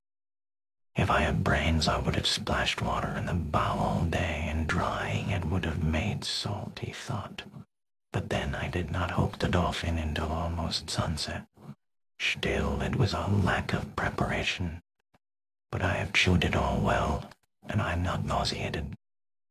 The sky was clouding over to the east, and one after another the stars he knew were gone. It looked now as though he were moving into a great canyon of clouds, and the wind had dropped. "There will be bad weather in 3 or 4 days," he said. "But not tonight, and not tomorrow.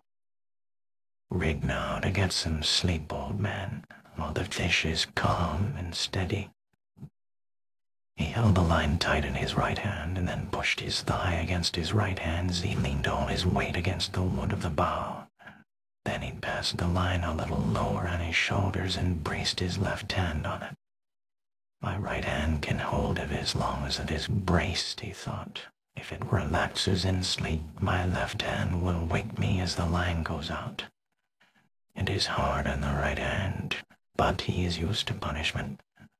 Even if I sleep 20 minutes or a half hour, it is good." He lay forward, cramping himself against the line with all of his body, putting all his weight onto his right hand, and he was asleep. He did not dream of the lions, but instead of a vast school of porpoises that stretched for 8 or 10 miles, and it was in the time of their mating, and they would leap high into the air and return into the same hole they had made in the water when they leaped. Then he dreamed that he was in the village on his bed, and there was a norther, and he was very cold, and his right arm was asleep because his head had rested on it instead of a pillow. After that he began to dream of the long yellow beach, and he saw the first of the lions come down onto it in the early dark, and then the other lions came, and he rested his chin in the wood of the bows where the ship lay anchored with the evening offshore breeze, and he waited to see if there would be more lions, and he was happy. The moon had been up for a long time, but he slept on, and the fish pulled on steadily, and the boat moved into the tunnel of clouds. He woke with the jerk of his right fist coming up against his face, and the line burning out through his right hand. He had no feeling of his left hand, but he braked all he could with his right, and the line rushed out.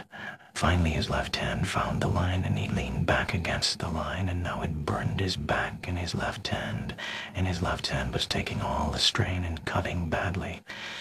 He looked back at the coils of line, and they were feeding smoothly. Just then the fish jumped, making a great bursting of the ocean, and then a heavy fall. Then he jumped again and again, and the boat was going fast, although line was still racing out, and the old man was raising the strain to breaking point, and raising it to breaking point again and again. He had been pulled down tight onto the bow, and his face was in the cut slice of dolphin, and he could not move. "This is what we waited for," he thought. "So now let us take it. Make him pay for the line," he thought. "Make him pay for it." He could not see the fish's jumps, but only heard the breaking of the ocean and the heavy splash as he fell. The speed of the line was cutting his hands badly, but he'd always known this would happen, and he tried to keep the cutting or cross the calloused parts and not let the line slip into the pond or cut the fingers. If the boy was here, he would wipe the coils of line, he thought. Yes, if the boy were here. If the boy were here. The line went out and out and out, but it was slowing now, and he was making the fish earn each inch of it. Now he got his head up from the wood and out of the slice of fish that his cheek had crushed. Then he was on his knees, and then he rose slowly to his feet. He was sieving line, but more slowly all the time. He worked back to where he could feel with his foot the coils of line that he could not see. There was plenty of line still, and now the fish had to pull the friction of all that new line through the water. Yes, he thought, now he has jumped more than a dozen times and filled the sacks along his back with air. He cannot go down deep to die where I cannot bring him up. He will start circling soon, and I must work on him. I wonder what started him so suddenly. Could it have been hunger that made him desperate, or was he frightened by something in the night? Maybe he suddenly felt fear. But he was such a calm, strong fish, and he seemed so fearless and so confident. It is strange. "You'll better be fearless and confident yourself, old man," he said. "You're holding him again, but you cannot get line. But soon he has to circle." The old man held him with his left hand in his shoulders now and stooped down and scooped up water in his right hand to get the crushed dolphin flesh off of his face. He was afraid that it might nauseate him and he would vomit and lose his strength. When his face was cleaned, he washed his right hand in the water over the side, and then let it stay in the salt water while he watched the first light come before the sunrise. He's headed almost east, he thought. That means he's tired and going with the current. Soon he will have to circle, and true work begins. After he judged that his right hand had been in the water long enough, he took it out and looked at it. "It is not bad," he said, "and pain does not matter to a man." He took hold of the line carefully so that it did not fit into any of the fresh line cuts and shifted his weight so that he could put his left hand into the sea on the other side of the skiff. "You did not do so badly for something worthless," he said to his left hand. "But there was a moment when I could not find you. Why was I not born with two good hands?" he thought. "Perhaps it was my fault in not training that one properly. But God knows he's had enough chances to learn. He did not do so badly in the night, though, and he is only cramped once. If he cramps again, let the line cut him off." When he thought that, he knew that he was not being clear-headed, and he thought he should chew some more of the dolphin. "But I can't," he told himself. "It is better to be light-headed than to lose your strength from nausea. And I know I cannot keep it if I eat it, since my face was in it. I will keep it for an emergency, until it goes bad. But it is too late to try for strength now through nourishment. You're stupid," he told himself. "Eat the other flying fish." It was there, cleaned and ready, and he picked it up with his left hand and ate it, chewing the bones carefully, and eating all of it down to the tail. "It has more nourishment than almost any fish," he thought. "At least the kind of strength that I need. Now I have done what I can," he thought. "Let him begin to circle, and let the fight come." The sun was rising for the third time since he had put to sea when the fish started to circle. He could not see by the slant of the line that the fish was circling. It was too early for that. He just felt a faint slackening of the pressure of the line, and he commenced to pull on it gently with his right hand. It tightened as always, but just when he reached the point where it would break, line began to come in. He slipped his shoulders and head from under the line and began to pull in line, steadily and gently. He used both of his hands in a swinging motion and tried to do the pulling as much as he could with his body and his legs. His old legs and shoulders pivoted with the swinging of the pulling. "It is a very big circle," he said, "but he is circling." Then the line would not come in any more, and he held it until he saw the drops jumping from it in the sun. Then it started out, and the old man knelt down and let it go grudgingly back into the dark water. "He's making the far part of his circle now," he said. "I must hold all I can," he thought. "Strain will shorten his circle each time. Perhaps in an hour I will see him. Now I must convince him, and then I must kill him." But the fish kept on circling slowly, and the old man was wet with sweat and tired deep into his bones 2 hours later. But the circles were much shorter now, and from the way the line slanted he could tell the fish had risen steadily while he swam. For an hour the old man had been seeing black spots before his eyes, and the sweat salted his eyes and salted the cut over his eye and on his forehead. He was not afraid of the black spots. They were normal at the tension that he was pulling on the line. Twice, though, he had felt faint and dizzy, and that had worried him. "I could not fare myself and die on a fish like this," he said. "Now that I have him coming so beautifully, God help me endure. I'll say 100 Our Fathers and 100 Hail Marys, but I cannot say them now. Consider them said," he thought. "I'll say them later." Just then he felt a sudden banging and jerking on the line he held with his 2 hands. It was sharp and hard-feeling and heavy. "He's hitting the wire leader with his spear," he thought. "That was bound to come. He had to do that. It may make him jump, though. I would rather he stayed circling now." The jumps were necessary for him to take air, but after that each one can widen the opening of the hook wound, and he can throw the hook. "Don't jump, fish," he said. "Don't jump." The fish hit the wire several times more, and each time he shook his head, the old man gave up a little line. "I must hold his pain where it is," he thought. "Mine does not matter. I can control mine, but his pain could drive him mad."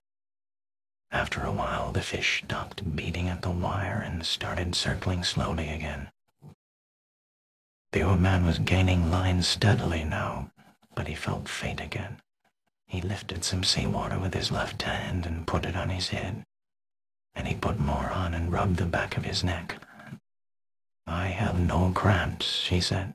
"He'll be up soon, and I can last. You have to last. Don't even speak of it." He kneeled against the bow and for a moment slipped the line over his back again. "I'll rest now when he goes out in the circle, and then stand up and work on him when he comes in," he decided. It was a great temptation to rest in the bow and let the fish make one circle by himself without recovering any line. But when the strain showed the fish had turned to come toward the boat, the old man rose to his feet and started the pivoting and the weaving pulling that brought in all the line he gained. "I'm tireder than I have ever been," he thought, "and now the trade wind is rising. But that will be good to take him in with. I need that badly. I'll rest in the next turn as he goes out," he said. "I feel much better. Then in 2 or 3 turns more I will have him." His straw hat was far on the back of his head, and he sank down into the bow with a pull of the line as he felt the fish turn. "You'll work now, fish," he thought. "I'll take you at the turn." The sea had risen considerably, but it was a fair weather breeze, and he had to have it to get home. "I'll just steer south and west," he said. "A man is never lost at sea, and it is a long island." It was on the 3rd turn that he saw the fish first. His line first as a dark shadow that took so long to pass under the boat that he could not believe its length. "No," he said. "He can't be that big." But he was that big, and at the end of this circle he came to the surface only 30 yards away, and the man saw his tail out of water. It was higher than a big scythe blade, and a very pale lavender above the dark blue water. It raked back, and as the fish swam just below the surface, the old man could see his huge bulk and the purple stripes that banded him. His dorsal fin was down, and his huge pectorals were spread wide. On this circle the old man could see the fish's eye and the 2 gray sucking fish that swam around him. Sometimes they attached themselves to him. Sometimes they darted off. Sometimes they would swim easily in his shadow. They were each over 3 feet long, and when they swam fast, they lashed their whole bodies like eels. The old man was sweating now, but from something else besides the sun. On each calm, placid turn the fish made, he was gaining line, and he was sure that in 2 turns more he would have a chance to get the harpoon in. But I must get him close. Close, close, he thought. I mustn't try for the head, I must get the heart. The calm and strong old man, he said. On the next circle the fish's back was out, but he was a little too far from the boat. On the next circle he was still too far away, but he was higher out of water, and the old man was sure that by gaining some more line he could have him alongside. He had rigged his harpoon long before, and its coil of light rope was in a round basket, and the end was made fast to the bit in the bow. The fish was coming in on his circle now, calm and beautiful looking, and only his great tail moving. The old man pulled on him all that he could to bring him closer. For just a moment the fish turned a little on his side, then he straightened himself and began another circle. I moved him, the old man said. I moved him then. He felt faint again now, but he held on the great fish all the strain that he could. I moved him, he thought. Maybe this time I can get him over. Pull hands, he thought. Hold up legs. Last for me, head, last for me. You never went. This time I'll pull him over. But when he put all of his effort on, starting it well out before the fish came alongside and pulling with all his strength, the fish pulled part way over and then righted himself and swam away. Fish, the old man said. Fish, you're going to have to die anyway. You have to kill me too. That way nothing is accomplished, he thought. His mouth was too dry to speak, but he could not reach for the water now. I must get him alongside this time, he thought. I'm not good for many more turns. Yes, you are, he told himself. You're good forever. On the next turn he nearly had him, but again the fish righted himself and swam slowly away. You are killing me, fish, the old man thought. But you have a right to. Never have I seen a greater or more beautiful, or a calmer or more noble thing than you, brother. Come on and kill me. I do not care. Who kills who? Now you're getting confused in the head, he thought.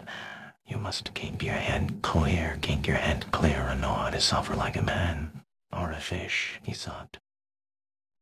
Clear up. Head, he said in a voice he could hardly hear. Clear up. Twice more it was the same on the turns. I do not know, the old man thought. He'd been on the point of feeling himself go each time. I do not know, but I will try it once more. He tried it once more, and he felt himself going when he turned the fish. The fish righted himself and swam off again, slowly with a great tail weaving in the air.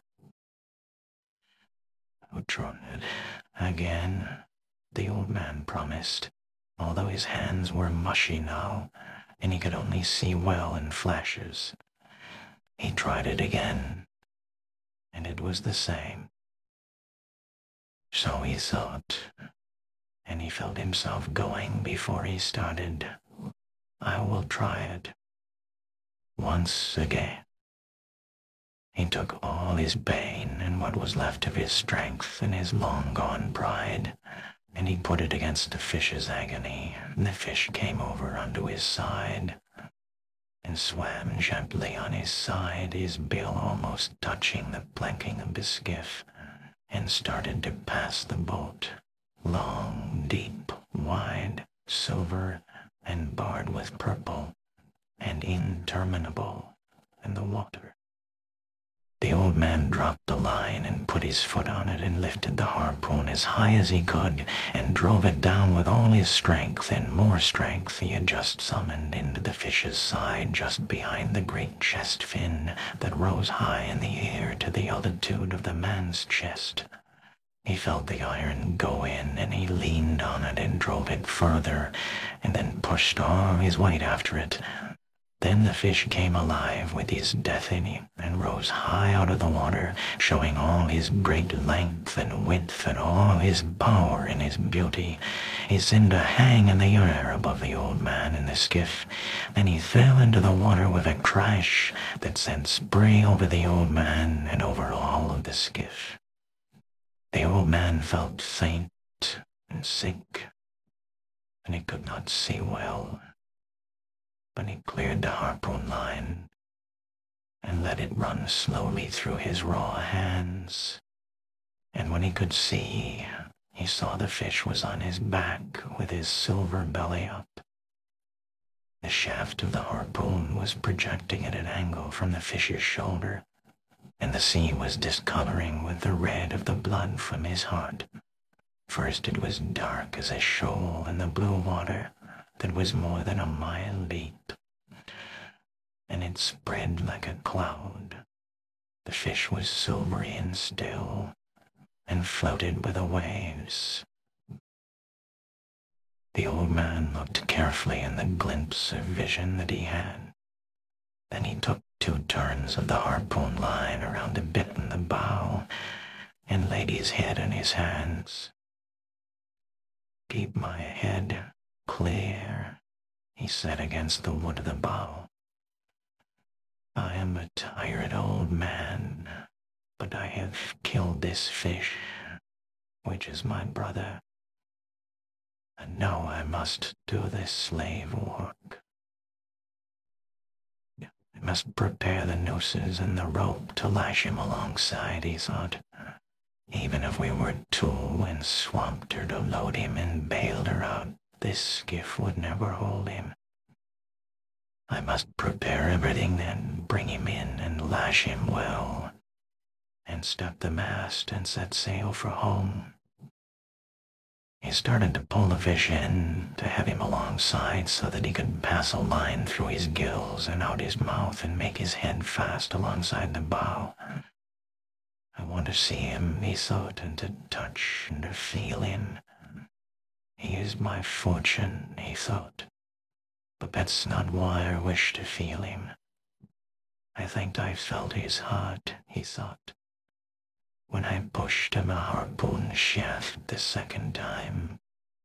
Bring him in now and make him fast, and get the noose around his tail and another around his middle to bind him to the skiff. You're too old man," he said. He took a very small drink of the water. "There's very much slave work to be done now that the fight is over." He looked up at the sky and then out to his fish. He looked at the sun carefully. "It's not much more than noon," he thought, "and the trade wind is rising. The lines all mean nothing now. The boy and I will splice them when we're home." "Come on, fish," he said, but the fish did not come. Instead he lay there, wallowing now in the seas, and the old man pulled the skiff up onto him. When he was even with him and had the fish's head against the bow, he could not believe his size. But he untied the harpoon rope from the bit, passed it through the fish's gills and out his jaws, made a turn around his sword, then passed the rope through the other gill, made another turn around the bill, and knotted the double rope and made it fast to the bit in the bow. He caught the rope then and went astern to noose the tail. The fish had turned silver from his original purple and silver, and the stripes showed the same pale violet color as his tail. They were wider than a man's hand with his fingers spread, and the fish's eye looked as detached as the mirrors in a periscope, or as a saint in a procession. "It was the only way to kill him," the old man said. He was feeling better since the water, and he knew he would not go away, and his head was clear. "He's over 1,500 pounds the way he is," he thought. "Maybe much more. If he dresses out 2/3 of that at 30 cents a pound. I need a pencil for that, he said. My head is not that clear, but I think the great DiMaggio would be proud of me today. I had no bone spurs, but the hands and the back hurt, truly. I wonder what a bone spur is, he thought. Maybe we have them without knowing of it. He made the fish fast to bow and stern into the middle thwart. He was so big it was like lashing a much bigger skiff alongside.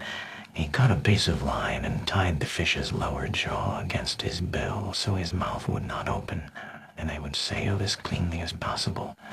Then he stepped the mast, and with the stick that was his gaff and with his boom rigged, the patched sail drew. The boat began to move, and half lying in the stern, he sailed southwest. He did not need a compass to tell him where southwest was. He only needed the feel of a trade wind and the drawing of a sail. I'd better put a small line out with a spoon on it and try and get something to eat and drink for the moisture. But he could not find a spoon, and his sardines were rotten. So he hooked a patch of yellow gulf weed with a gaff as they passed, and shook it so that the small shrimps that were in it fell under the planking of his skiff. There were more than a dozen of them, and they jumped and kicked like sand fleas. The old man pinched their heads off with his thumb and forefinger and ate them, chewing up the shells and the tails. They were very tiny, but he knew they were nourishing, and they tasted good. The old man still had 2 drinks of water in the bottle, and he used half of one after he'd eaten the shrimps. The skiff was sailing well, considering the handicaps, and he steered with the tiller under his arm.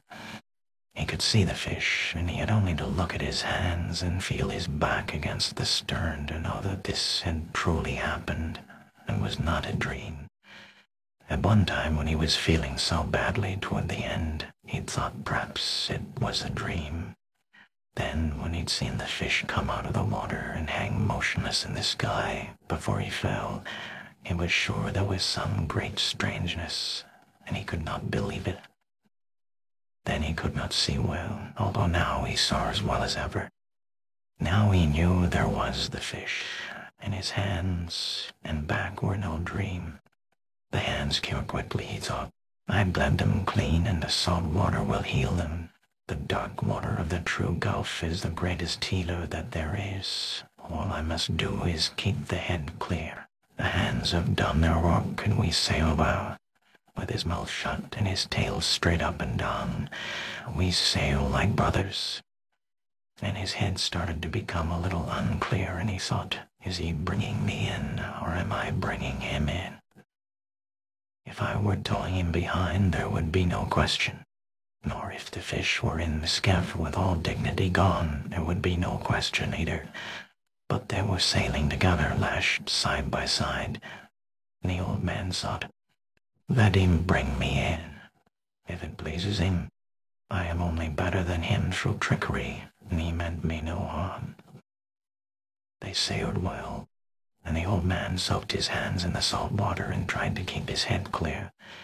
There were high cumulus clouds and enough cirrus above them so that the old man knew the breeze would last all night. The old man looked at the fish constantly to make sure it was true. It was an hour before the first shark hit him. The shark was not an accident. He'd come out from deep down in the water as the dark cloud of blood had settled and dispersed in the mile-deep sea. He'd come up so fast and absolutely without caution that he broke the surface of the blue water and was in the sun. Then he fell back into the sea and picked up the scent and started swimming on the course the skiff and the fish had taken. Sometimes he lost the scent, but he would pick it up again or have just a trace of it, and he swam fast and hard on the course. He was a very big mako shark, built to swim as fast as the fastest fish in the sea, and everything about him was beautiful, except his jaws. His back was as blue as a swordfish's, and his belly was silver, and his hide was smooth and handsome. He was built as a swordfish, except for his huge jaws, which were tight shut now as he swam fast, just under the surface, with his high dorsal fin knifing through the water without wavering. Inside the closed double lip of his jaws, all of his 8 rows of teeth were slanted inwards. They were not the ordinary pyramid-shaped teeth of most sharks. They were shaped like a man's fingers when they are crisped like claws. They were nearly as long as the fingers of the old man, and they had razor-sharp cutting edges on both sides. This was a fish built to feed on all the fishes in the sea, that were so fast and strong and well-armed that they had no other enemy. Now he speeded up as he smelled the fresher scent, and his blue dorsal fin cut the water. When the old man saw him coming, he knew that this was a shark that had no fear at all, and would do exactly what he wished. He prepared the harpoon and made the rope fast while he watched the shark come on. The rope was short, as it lacked what he'd cut away to lash the fish. The old man's head was clear and good now, and he was full of resolution, but he had little hope, and was too good to last, he thought. He took one look at the great fish as he watched the shark close in. It might as well have been a dream, he thought. I cannot keep him from hitting me, but maybe I can get him.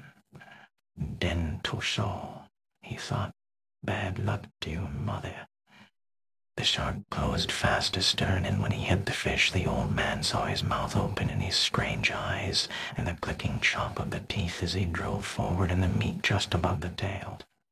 The shark's head was out of water, and his back was coming out, and the old man could hear the noise of skin and flesh ripping on the big fish when he ran the harpoon down onto the shark's head at a spot with the line between his eyes intersected with a line that ran straight back from his nose.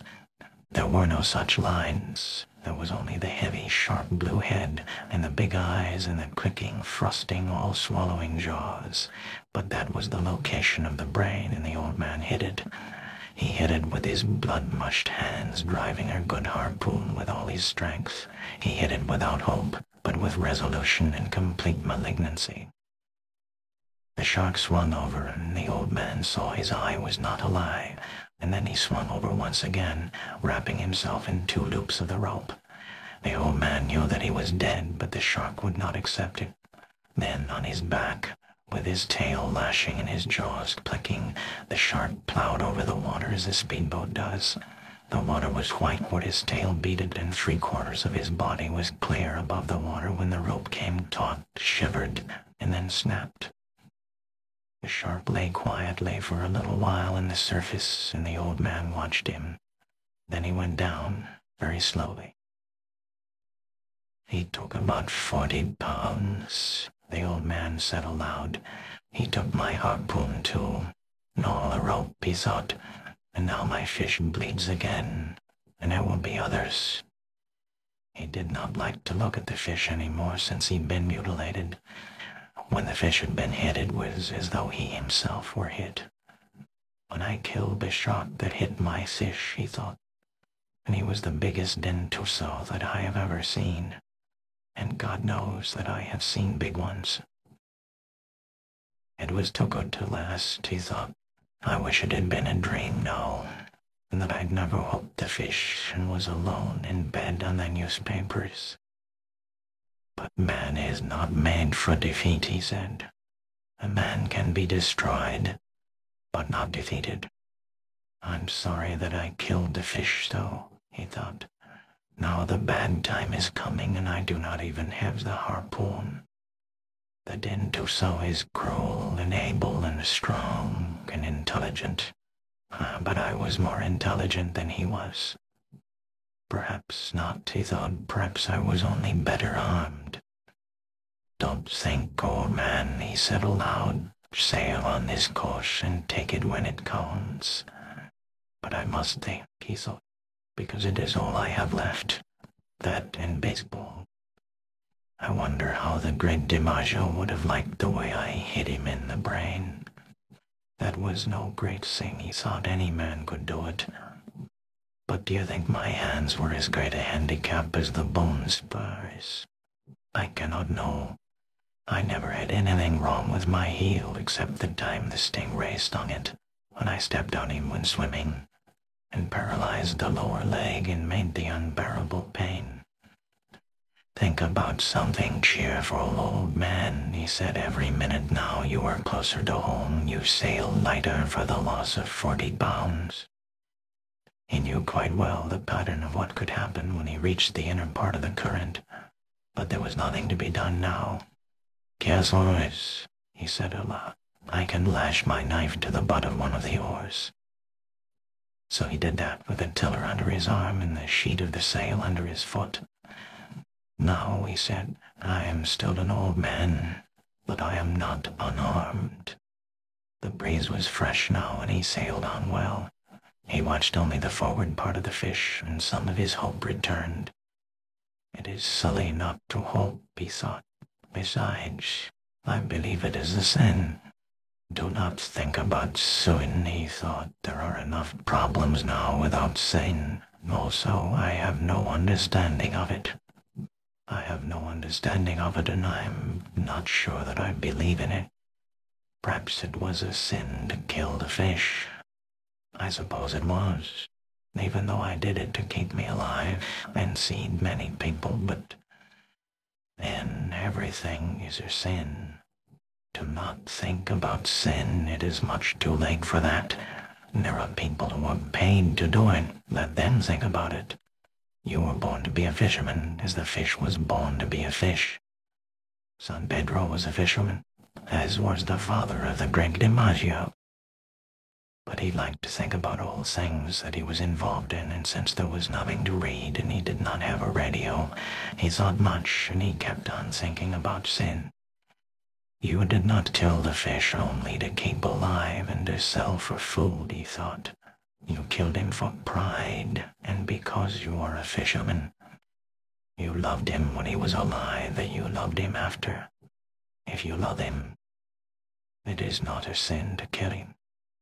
Or is it? Oh, you think too much, old man, he said aloud. But you enjoyed killing the dentursol, he thought. He lives on the live fish, as you do. He is not a scavenger, nor just a moving appetite as some sharks are. He is beautiful and noble and knows no fear of anything. I killed him in self-defense, the old man said aloud, and I killed him well. Besides, he thought, everything kills everything else in some way. Fishing kills me exactly as it keeps me alive. The boy keeps me alive, he thought. I must not deceive myself too much. He leaned over the side and pulled loose a piece of the meat of the fish where the shark had cut him. He chewed it and noted its quality and its good taste. It was firm and juicy like meat, but it was not red. There was no springiness in it, and he knew that it would bring the highest price in the market. But there was no way to keep its scent out of the water, and the old man knew that a very bad time was coming. The breeze was steady, and it backed a little further into the northeast, and he knew that meant that it would not fall off. The old man looked ahead of him, but he could see no sails, nor could he see the hull nor the smoke of any ship. There were only the flying fish that went up from his bow, sailing away to either side, and the yellow patches of gulf weed. He could not even see a bird. He had sailed for 2 hours, resting in the stern, and sometimes chewing a bit of the meat from the marlin, trying to rest and to be strong, when he saw the first of the 2 sharks. "Aye," he said aloud. There is no translation for this word, and perhaps it is just a noise such as a man might make involuntarily, feeling the nail go through his hands and into the wood. "Palados," he said aloud. He had seen the second fin now coming up behind the first, and had identified them as shovel-nosed sharks by the brown triangular fin and the sweeping movements of the tail. They had the scent and were excited, and in the stupidity of their great hunger they were losing and finding the scent in their excitement, but they were closing all the time. The old man made the sheet fast and jammed the tiller, and he took up the oar with a knife lashed to it. He lifted it as lightly as he could because his hands rebelled at the pain. Then he opened and closed them on it lightly to loosen them. He closed them firmly so they would take the pain now and would not flinch, and watched the sharks come. He could see their wide, flattened, shovel-pointed heads now, In their white-tipped, wide pectoral fins, they were hateful sharks, bad-smelling, scavengers as well as killers, and when they were hungry they would bite at an oar or the rudder of a boat. It was these sharks that would cut the turtles' legs and flippers off when the turtles were asleep in the surface, and they would hit a man in the water as they were hungry, even if the man had no smell of fish blood nor of fish slime on him. "Aye," the old man said, "Galanos. Come on, Galanos." They came, but they did not come as the Mako had come. One turned and went out of sight onto the skiff, and the old man could feel the skiff shake as he jerked and pulled in the fish. The other watched the old man with his slitted yellow eyes, and then came in fast with his half-circle of jaws wide to hit the fish where he'd already been bitten. The line showed clearly on the top of his brown head and back where the brain joined the spinal cord, and the old man drove the knife on the oar into the juncture, withdrew it, and drove it in again into the shark's yellow gap-like eyes. The shark let go of the fish and slid down, swallowing what he'd taken as he died. The skiff was still shaking with the destruction the other shark was doing to the fish, and the old man let go the sheet so that the skiff would swing broadside and bring the shark out from under. When he saw the shark, he leaned over the side and punched at him. He hit only meat, and the hide was set hard, and he barely got the knife in. The blow hurt not only his hands, but his shoulder too. But the shark came up fast with his head out, and the old man hit him squarely in the center of his flat-topped head as his nose came out of water and lay against the fish. The old man withdrew the blade and punched the shark exactly in the same spot again. He still hung to the fish with his jaws hooked, and the old man stabbed him in his left eye. The shark still hung there. "No," the old man said, and he drove the blade between the vertebrae and the brain. It was an easy shot now, and he felt the cartilage sever. The old man reversed the oar and put the blade between the shark's jaws to open them. He twisted the blade, and as the shark slid loose, he said, "Go on, Galano. Slide down a mile deep. Go see your friend, or maybe it's your mother." The old man wiped the blade of his knife and laid down the oar, and he found the sheet, and the sail filled, and he brought the skiff onto her course.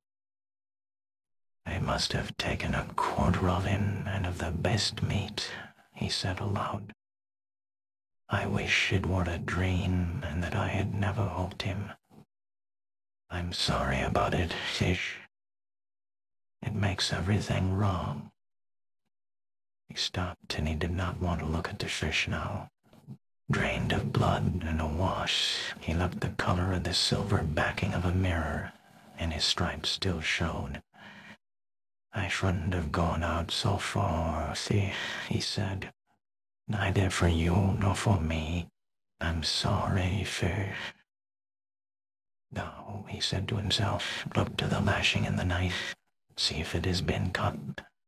And get your hand in order, because there still is more to come.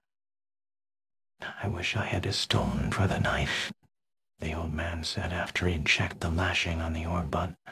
"I should have brought a stone." "You should have brought many things," he thought, "but you did not bring them, old man. There is no time to think of what you do not have. Think of what you can do with what there is." "You give me much good counsel," he said aloud. "I'm tired of it." He held the tiller under his arm and soaked both his hands in the water as the skiff drove forward. "God knows how much that last one took," he said, "but she's much lighter now." He did not want to think of the mutilated underside of the fish. He knew that each of the jerking bumps of the shark had been meat torn away, and that the fish now made a trail for all sharks as wide as a highway through the sea. He was a fish to keep a man all winter, he thought. Don't think of that. Just rest and try to get your hands in shape to defend what is left of him. The blood smell from my hands means nothing now with all that scent in the water. Besides, they do not bleed much. There's nothing cut that means anything. The bleeding may keep the left from cramping. What can I think of now, he thought. Nothing. I must think of nothing and wait for the next ones. I wish it had really been a dream, he thought. But who knows? It might have turned out well. The next shark that came was a single shovel nose. He came like a pig to the trough, if a pig had a mouth so wide that you could put your head in it. The old man let him hit the fish and then drove the knife and the oar down into his brain. But the shark jerked backwards as he rolled, and the knife blade snapped. The old man settled himself to steer. He did not even watch the big shark sinking slowly in the water, showing first life-size, then small, then tiny. That always fascinated the old man, but he did not even watch it now. I have the gaff now, he said, but it will do no good. I have the 2 oars and the tiller and the short club. No, they have beaten me, he thought. I am too old to club sharks to death. But I will try it as long as I have the oars and the short club and the tiller. He put his hands in the water again to soak them. It was getting late in the afternoon, and he saw nothing but the sea and the sky. There was more wind in the sky than there had been, and soon he hoped that he would see land. "You're tired, old man," he said. "You're tired inside." The sharks did not hit him again until just before sunset. The old man saw the brown fins coming along the wide trail the fish must make in the water. They were not even quartering in the scent. They were headed straight for the skiff, swimming side by side. He jammed the tiller and made the sheet fast and reached under the stern for the club. It was an oar handle from a broken oar sawed off to about 2.5 feet in length. He could only use it effectively with one hand because of the grip of the handle. He took good hold of it with his right hand, flexing his hand on it as he watched the sharks come. They were both galanos. I must let the first one get a good hold and hit him on the point of the nose or straight across the top of the head, he thought. The 2 sharks closed together, and as he saw the one nearest him open his jaws and sink them into the silver side of the fish, he raised the club high and brought it down heavy and slamming onto the top of the shark's broad head. He felt the rubbery solidity as the club came down, but he felt the rigidity of bone too, and he struck the shark once more hard across the point of the nose as he slid down from the fish. The other shark had been in and out, and now came in again with his jaws wide. The old man could see pieces of the meat of the fish spilling white from the corners of his jaws as he bumped the fish and closed his jaws. He swung at him and hit only the head, and the shark looked at him and wrenched the meat loose. The old man swung the club down on him again as he slipped away to swallow and hit only the heavy, solid rubberiness. "Come on, Galano," the old man said. "Come in again." The shark came in a rush, and the old man hit him as he shut his jaws. He hit him solidly and from as high up as he could raise the club. This time he felt the bone at the base of the brain, and he hit him again in the same place while the shark tore the meat loose sluggishly and slid down from the fish.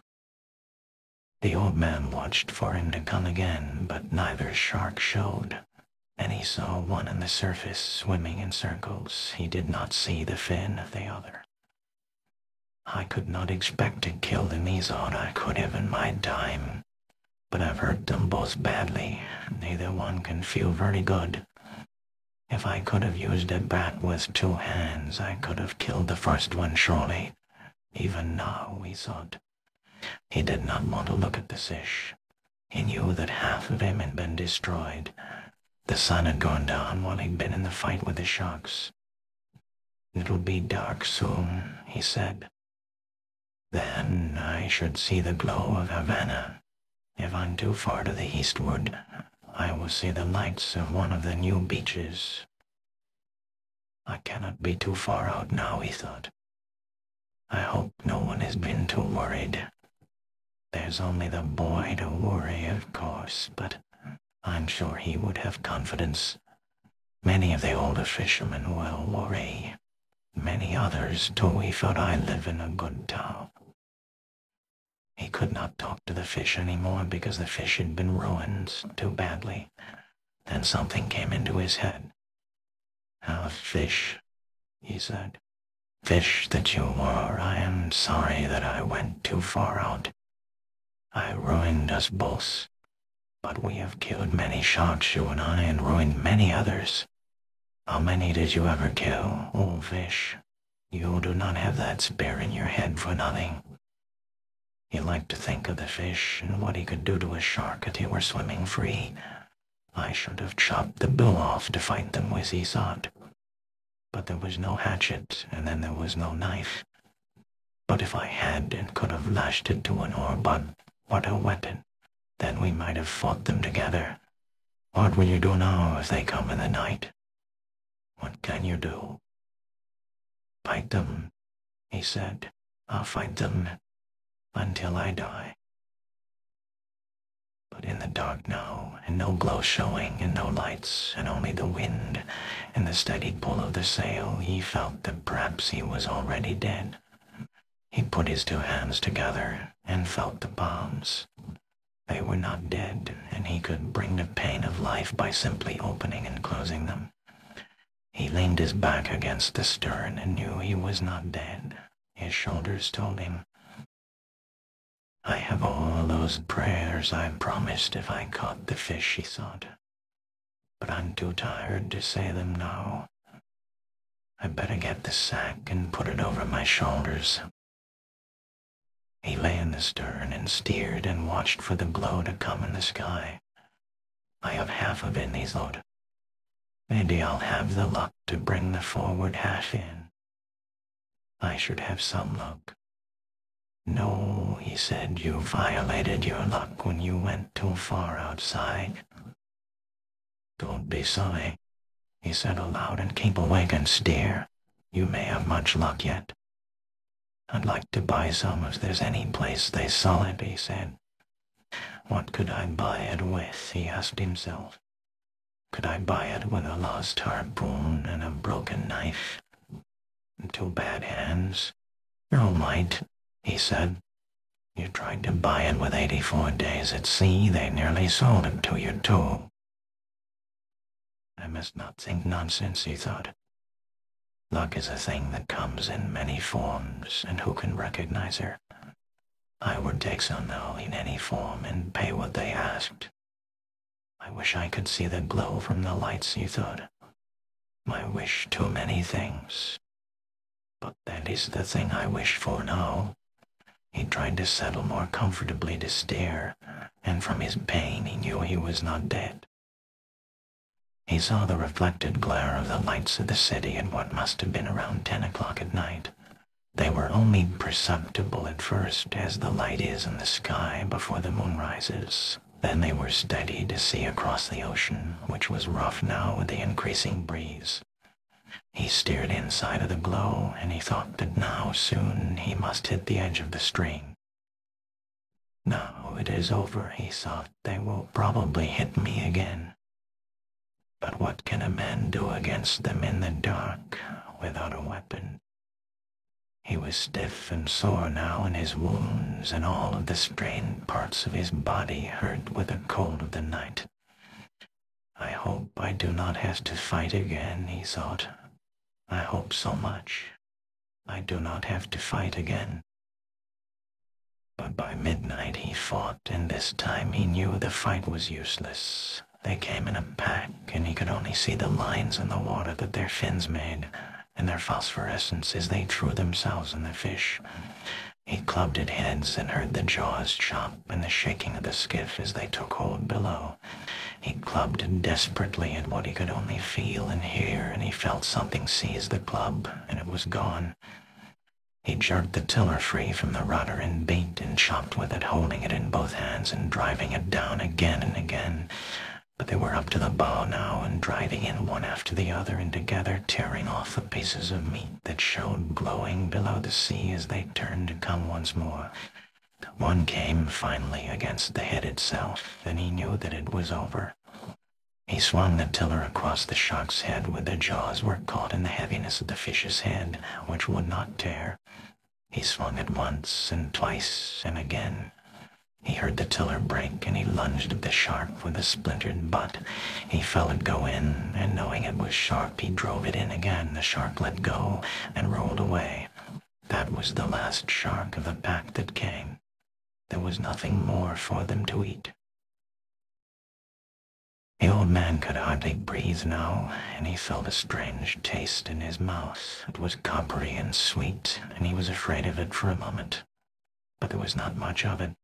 He spat into the ocean and said, "Eat that, Galanos, and make a dream you've killed a man." He knew he was beaten now finally and without remedy, and he went back to the stern and found the jagged end of the tiller would fit in the slot of the rudder well enough for him to steer. He settled the sack around his shoulders and put the skiff on her course.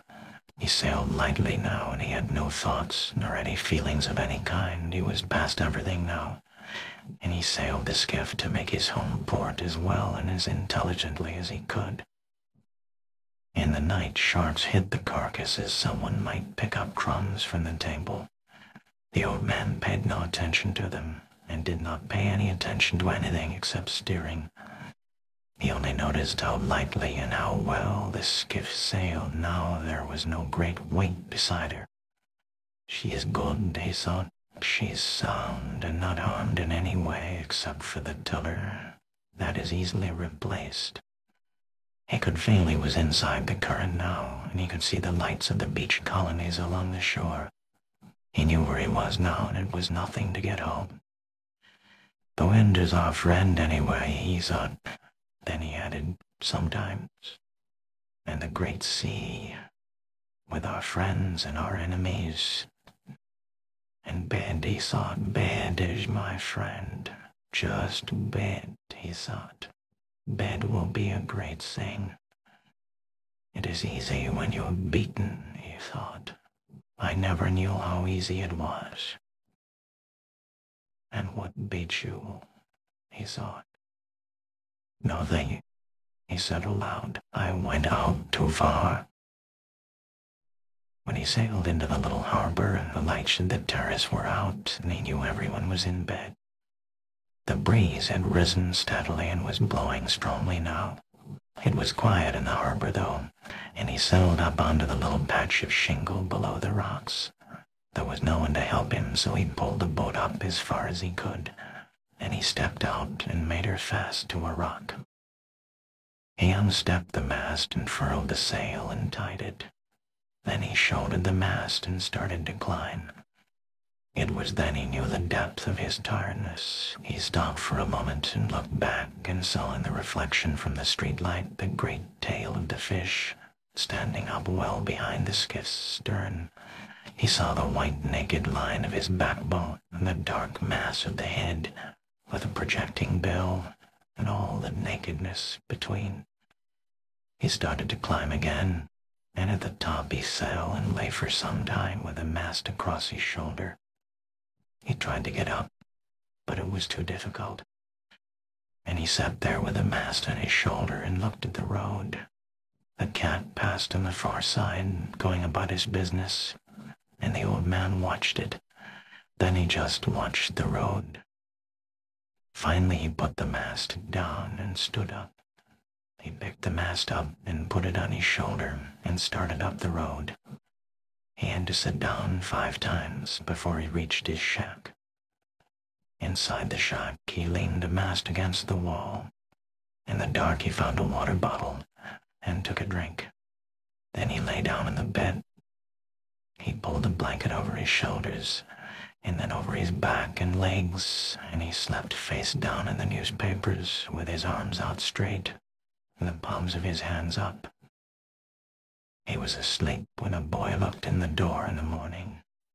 It was blowing so hard that the drifting boats would not be going out, and the boy had slept late and had come to the old man's shack as he had come each morning. The boy saw that the old man was breathing, and then he saw the old man's hands, and he started to cry. He went out very quietly to go to bring some coffee, and all the way down the road he was crying. Many fishermen were around the skiff looking at what was lashed beside it, and one was in the water, his trousers rolled up, measuring the skeleton with the length of line. The boy did not go down. He'd been there before, and one of the fishermen was looking after the skiff for it. "How is he?" one of the fishermen shouted. "Slow it down," the boy called. He did not care that they saw him cry. "Let no one disturb it." "It was 18 feet from nose to tail," the fisherman who was measuring him called. "I believe it," the boy said. He went into the terrace and asked for a can of coffee, hot and with plenty of milk and sugar in it.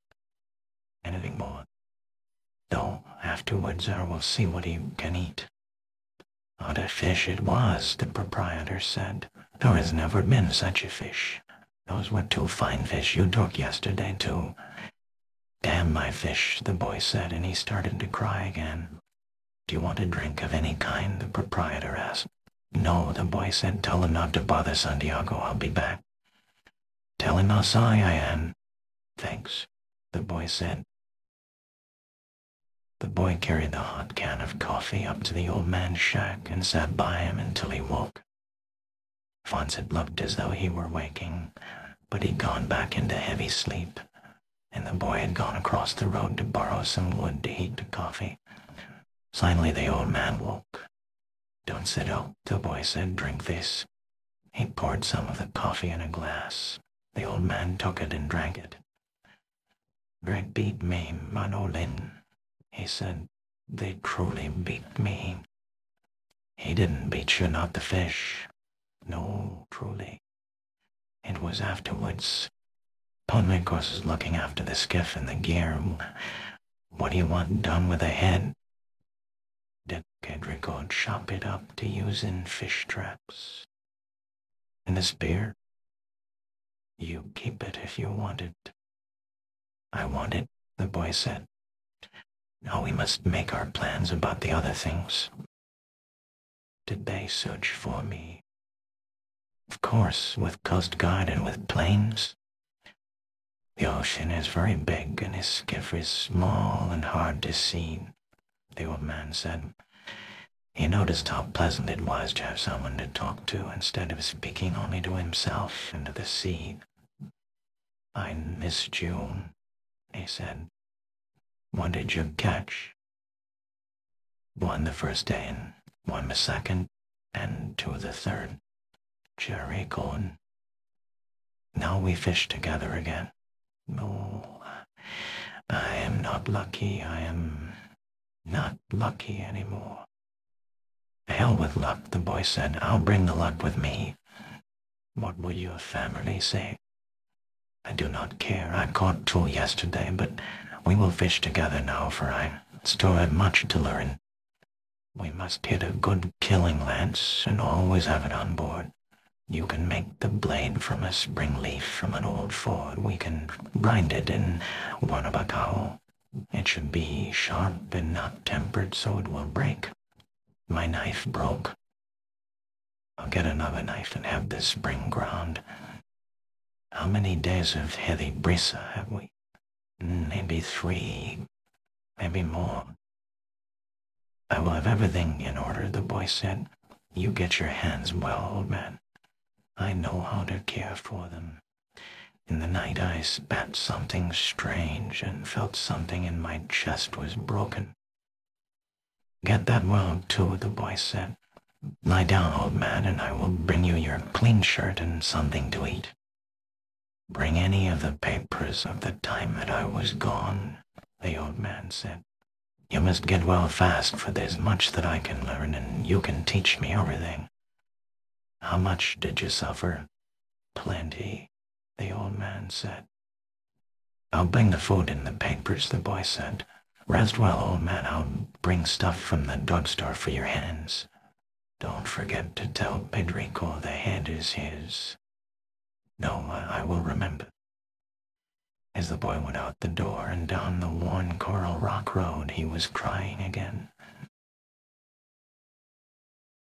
That afternoon there was a party of tourists at the terrace, and looking down on the water among the empty beer cans and dead barracudas A woman saw a great long white spine with a huge tail at the end that lifted and swung with the tide while the east wind blew a heavy, steady sea outside the entrance to the harbor. "What's that?" she asked a waiter, and pointed to the long backbone of the great fish that was now just garbage waiting to go out with the tide. "Timber," the waiter said. "A shot." He was meaning to explain what had happened. "I didn't know sharks had such handsome, beautifully formed tails." "I didn't either," her male companion said. Up the road in his shack, the old man was sleeping again. He was still sleeping on his face, and the boy was sitting by him, watching him. The old man was dreaming about the lions.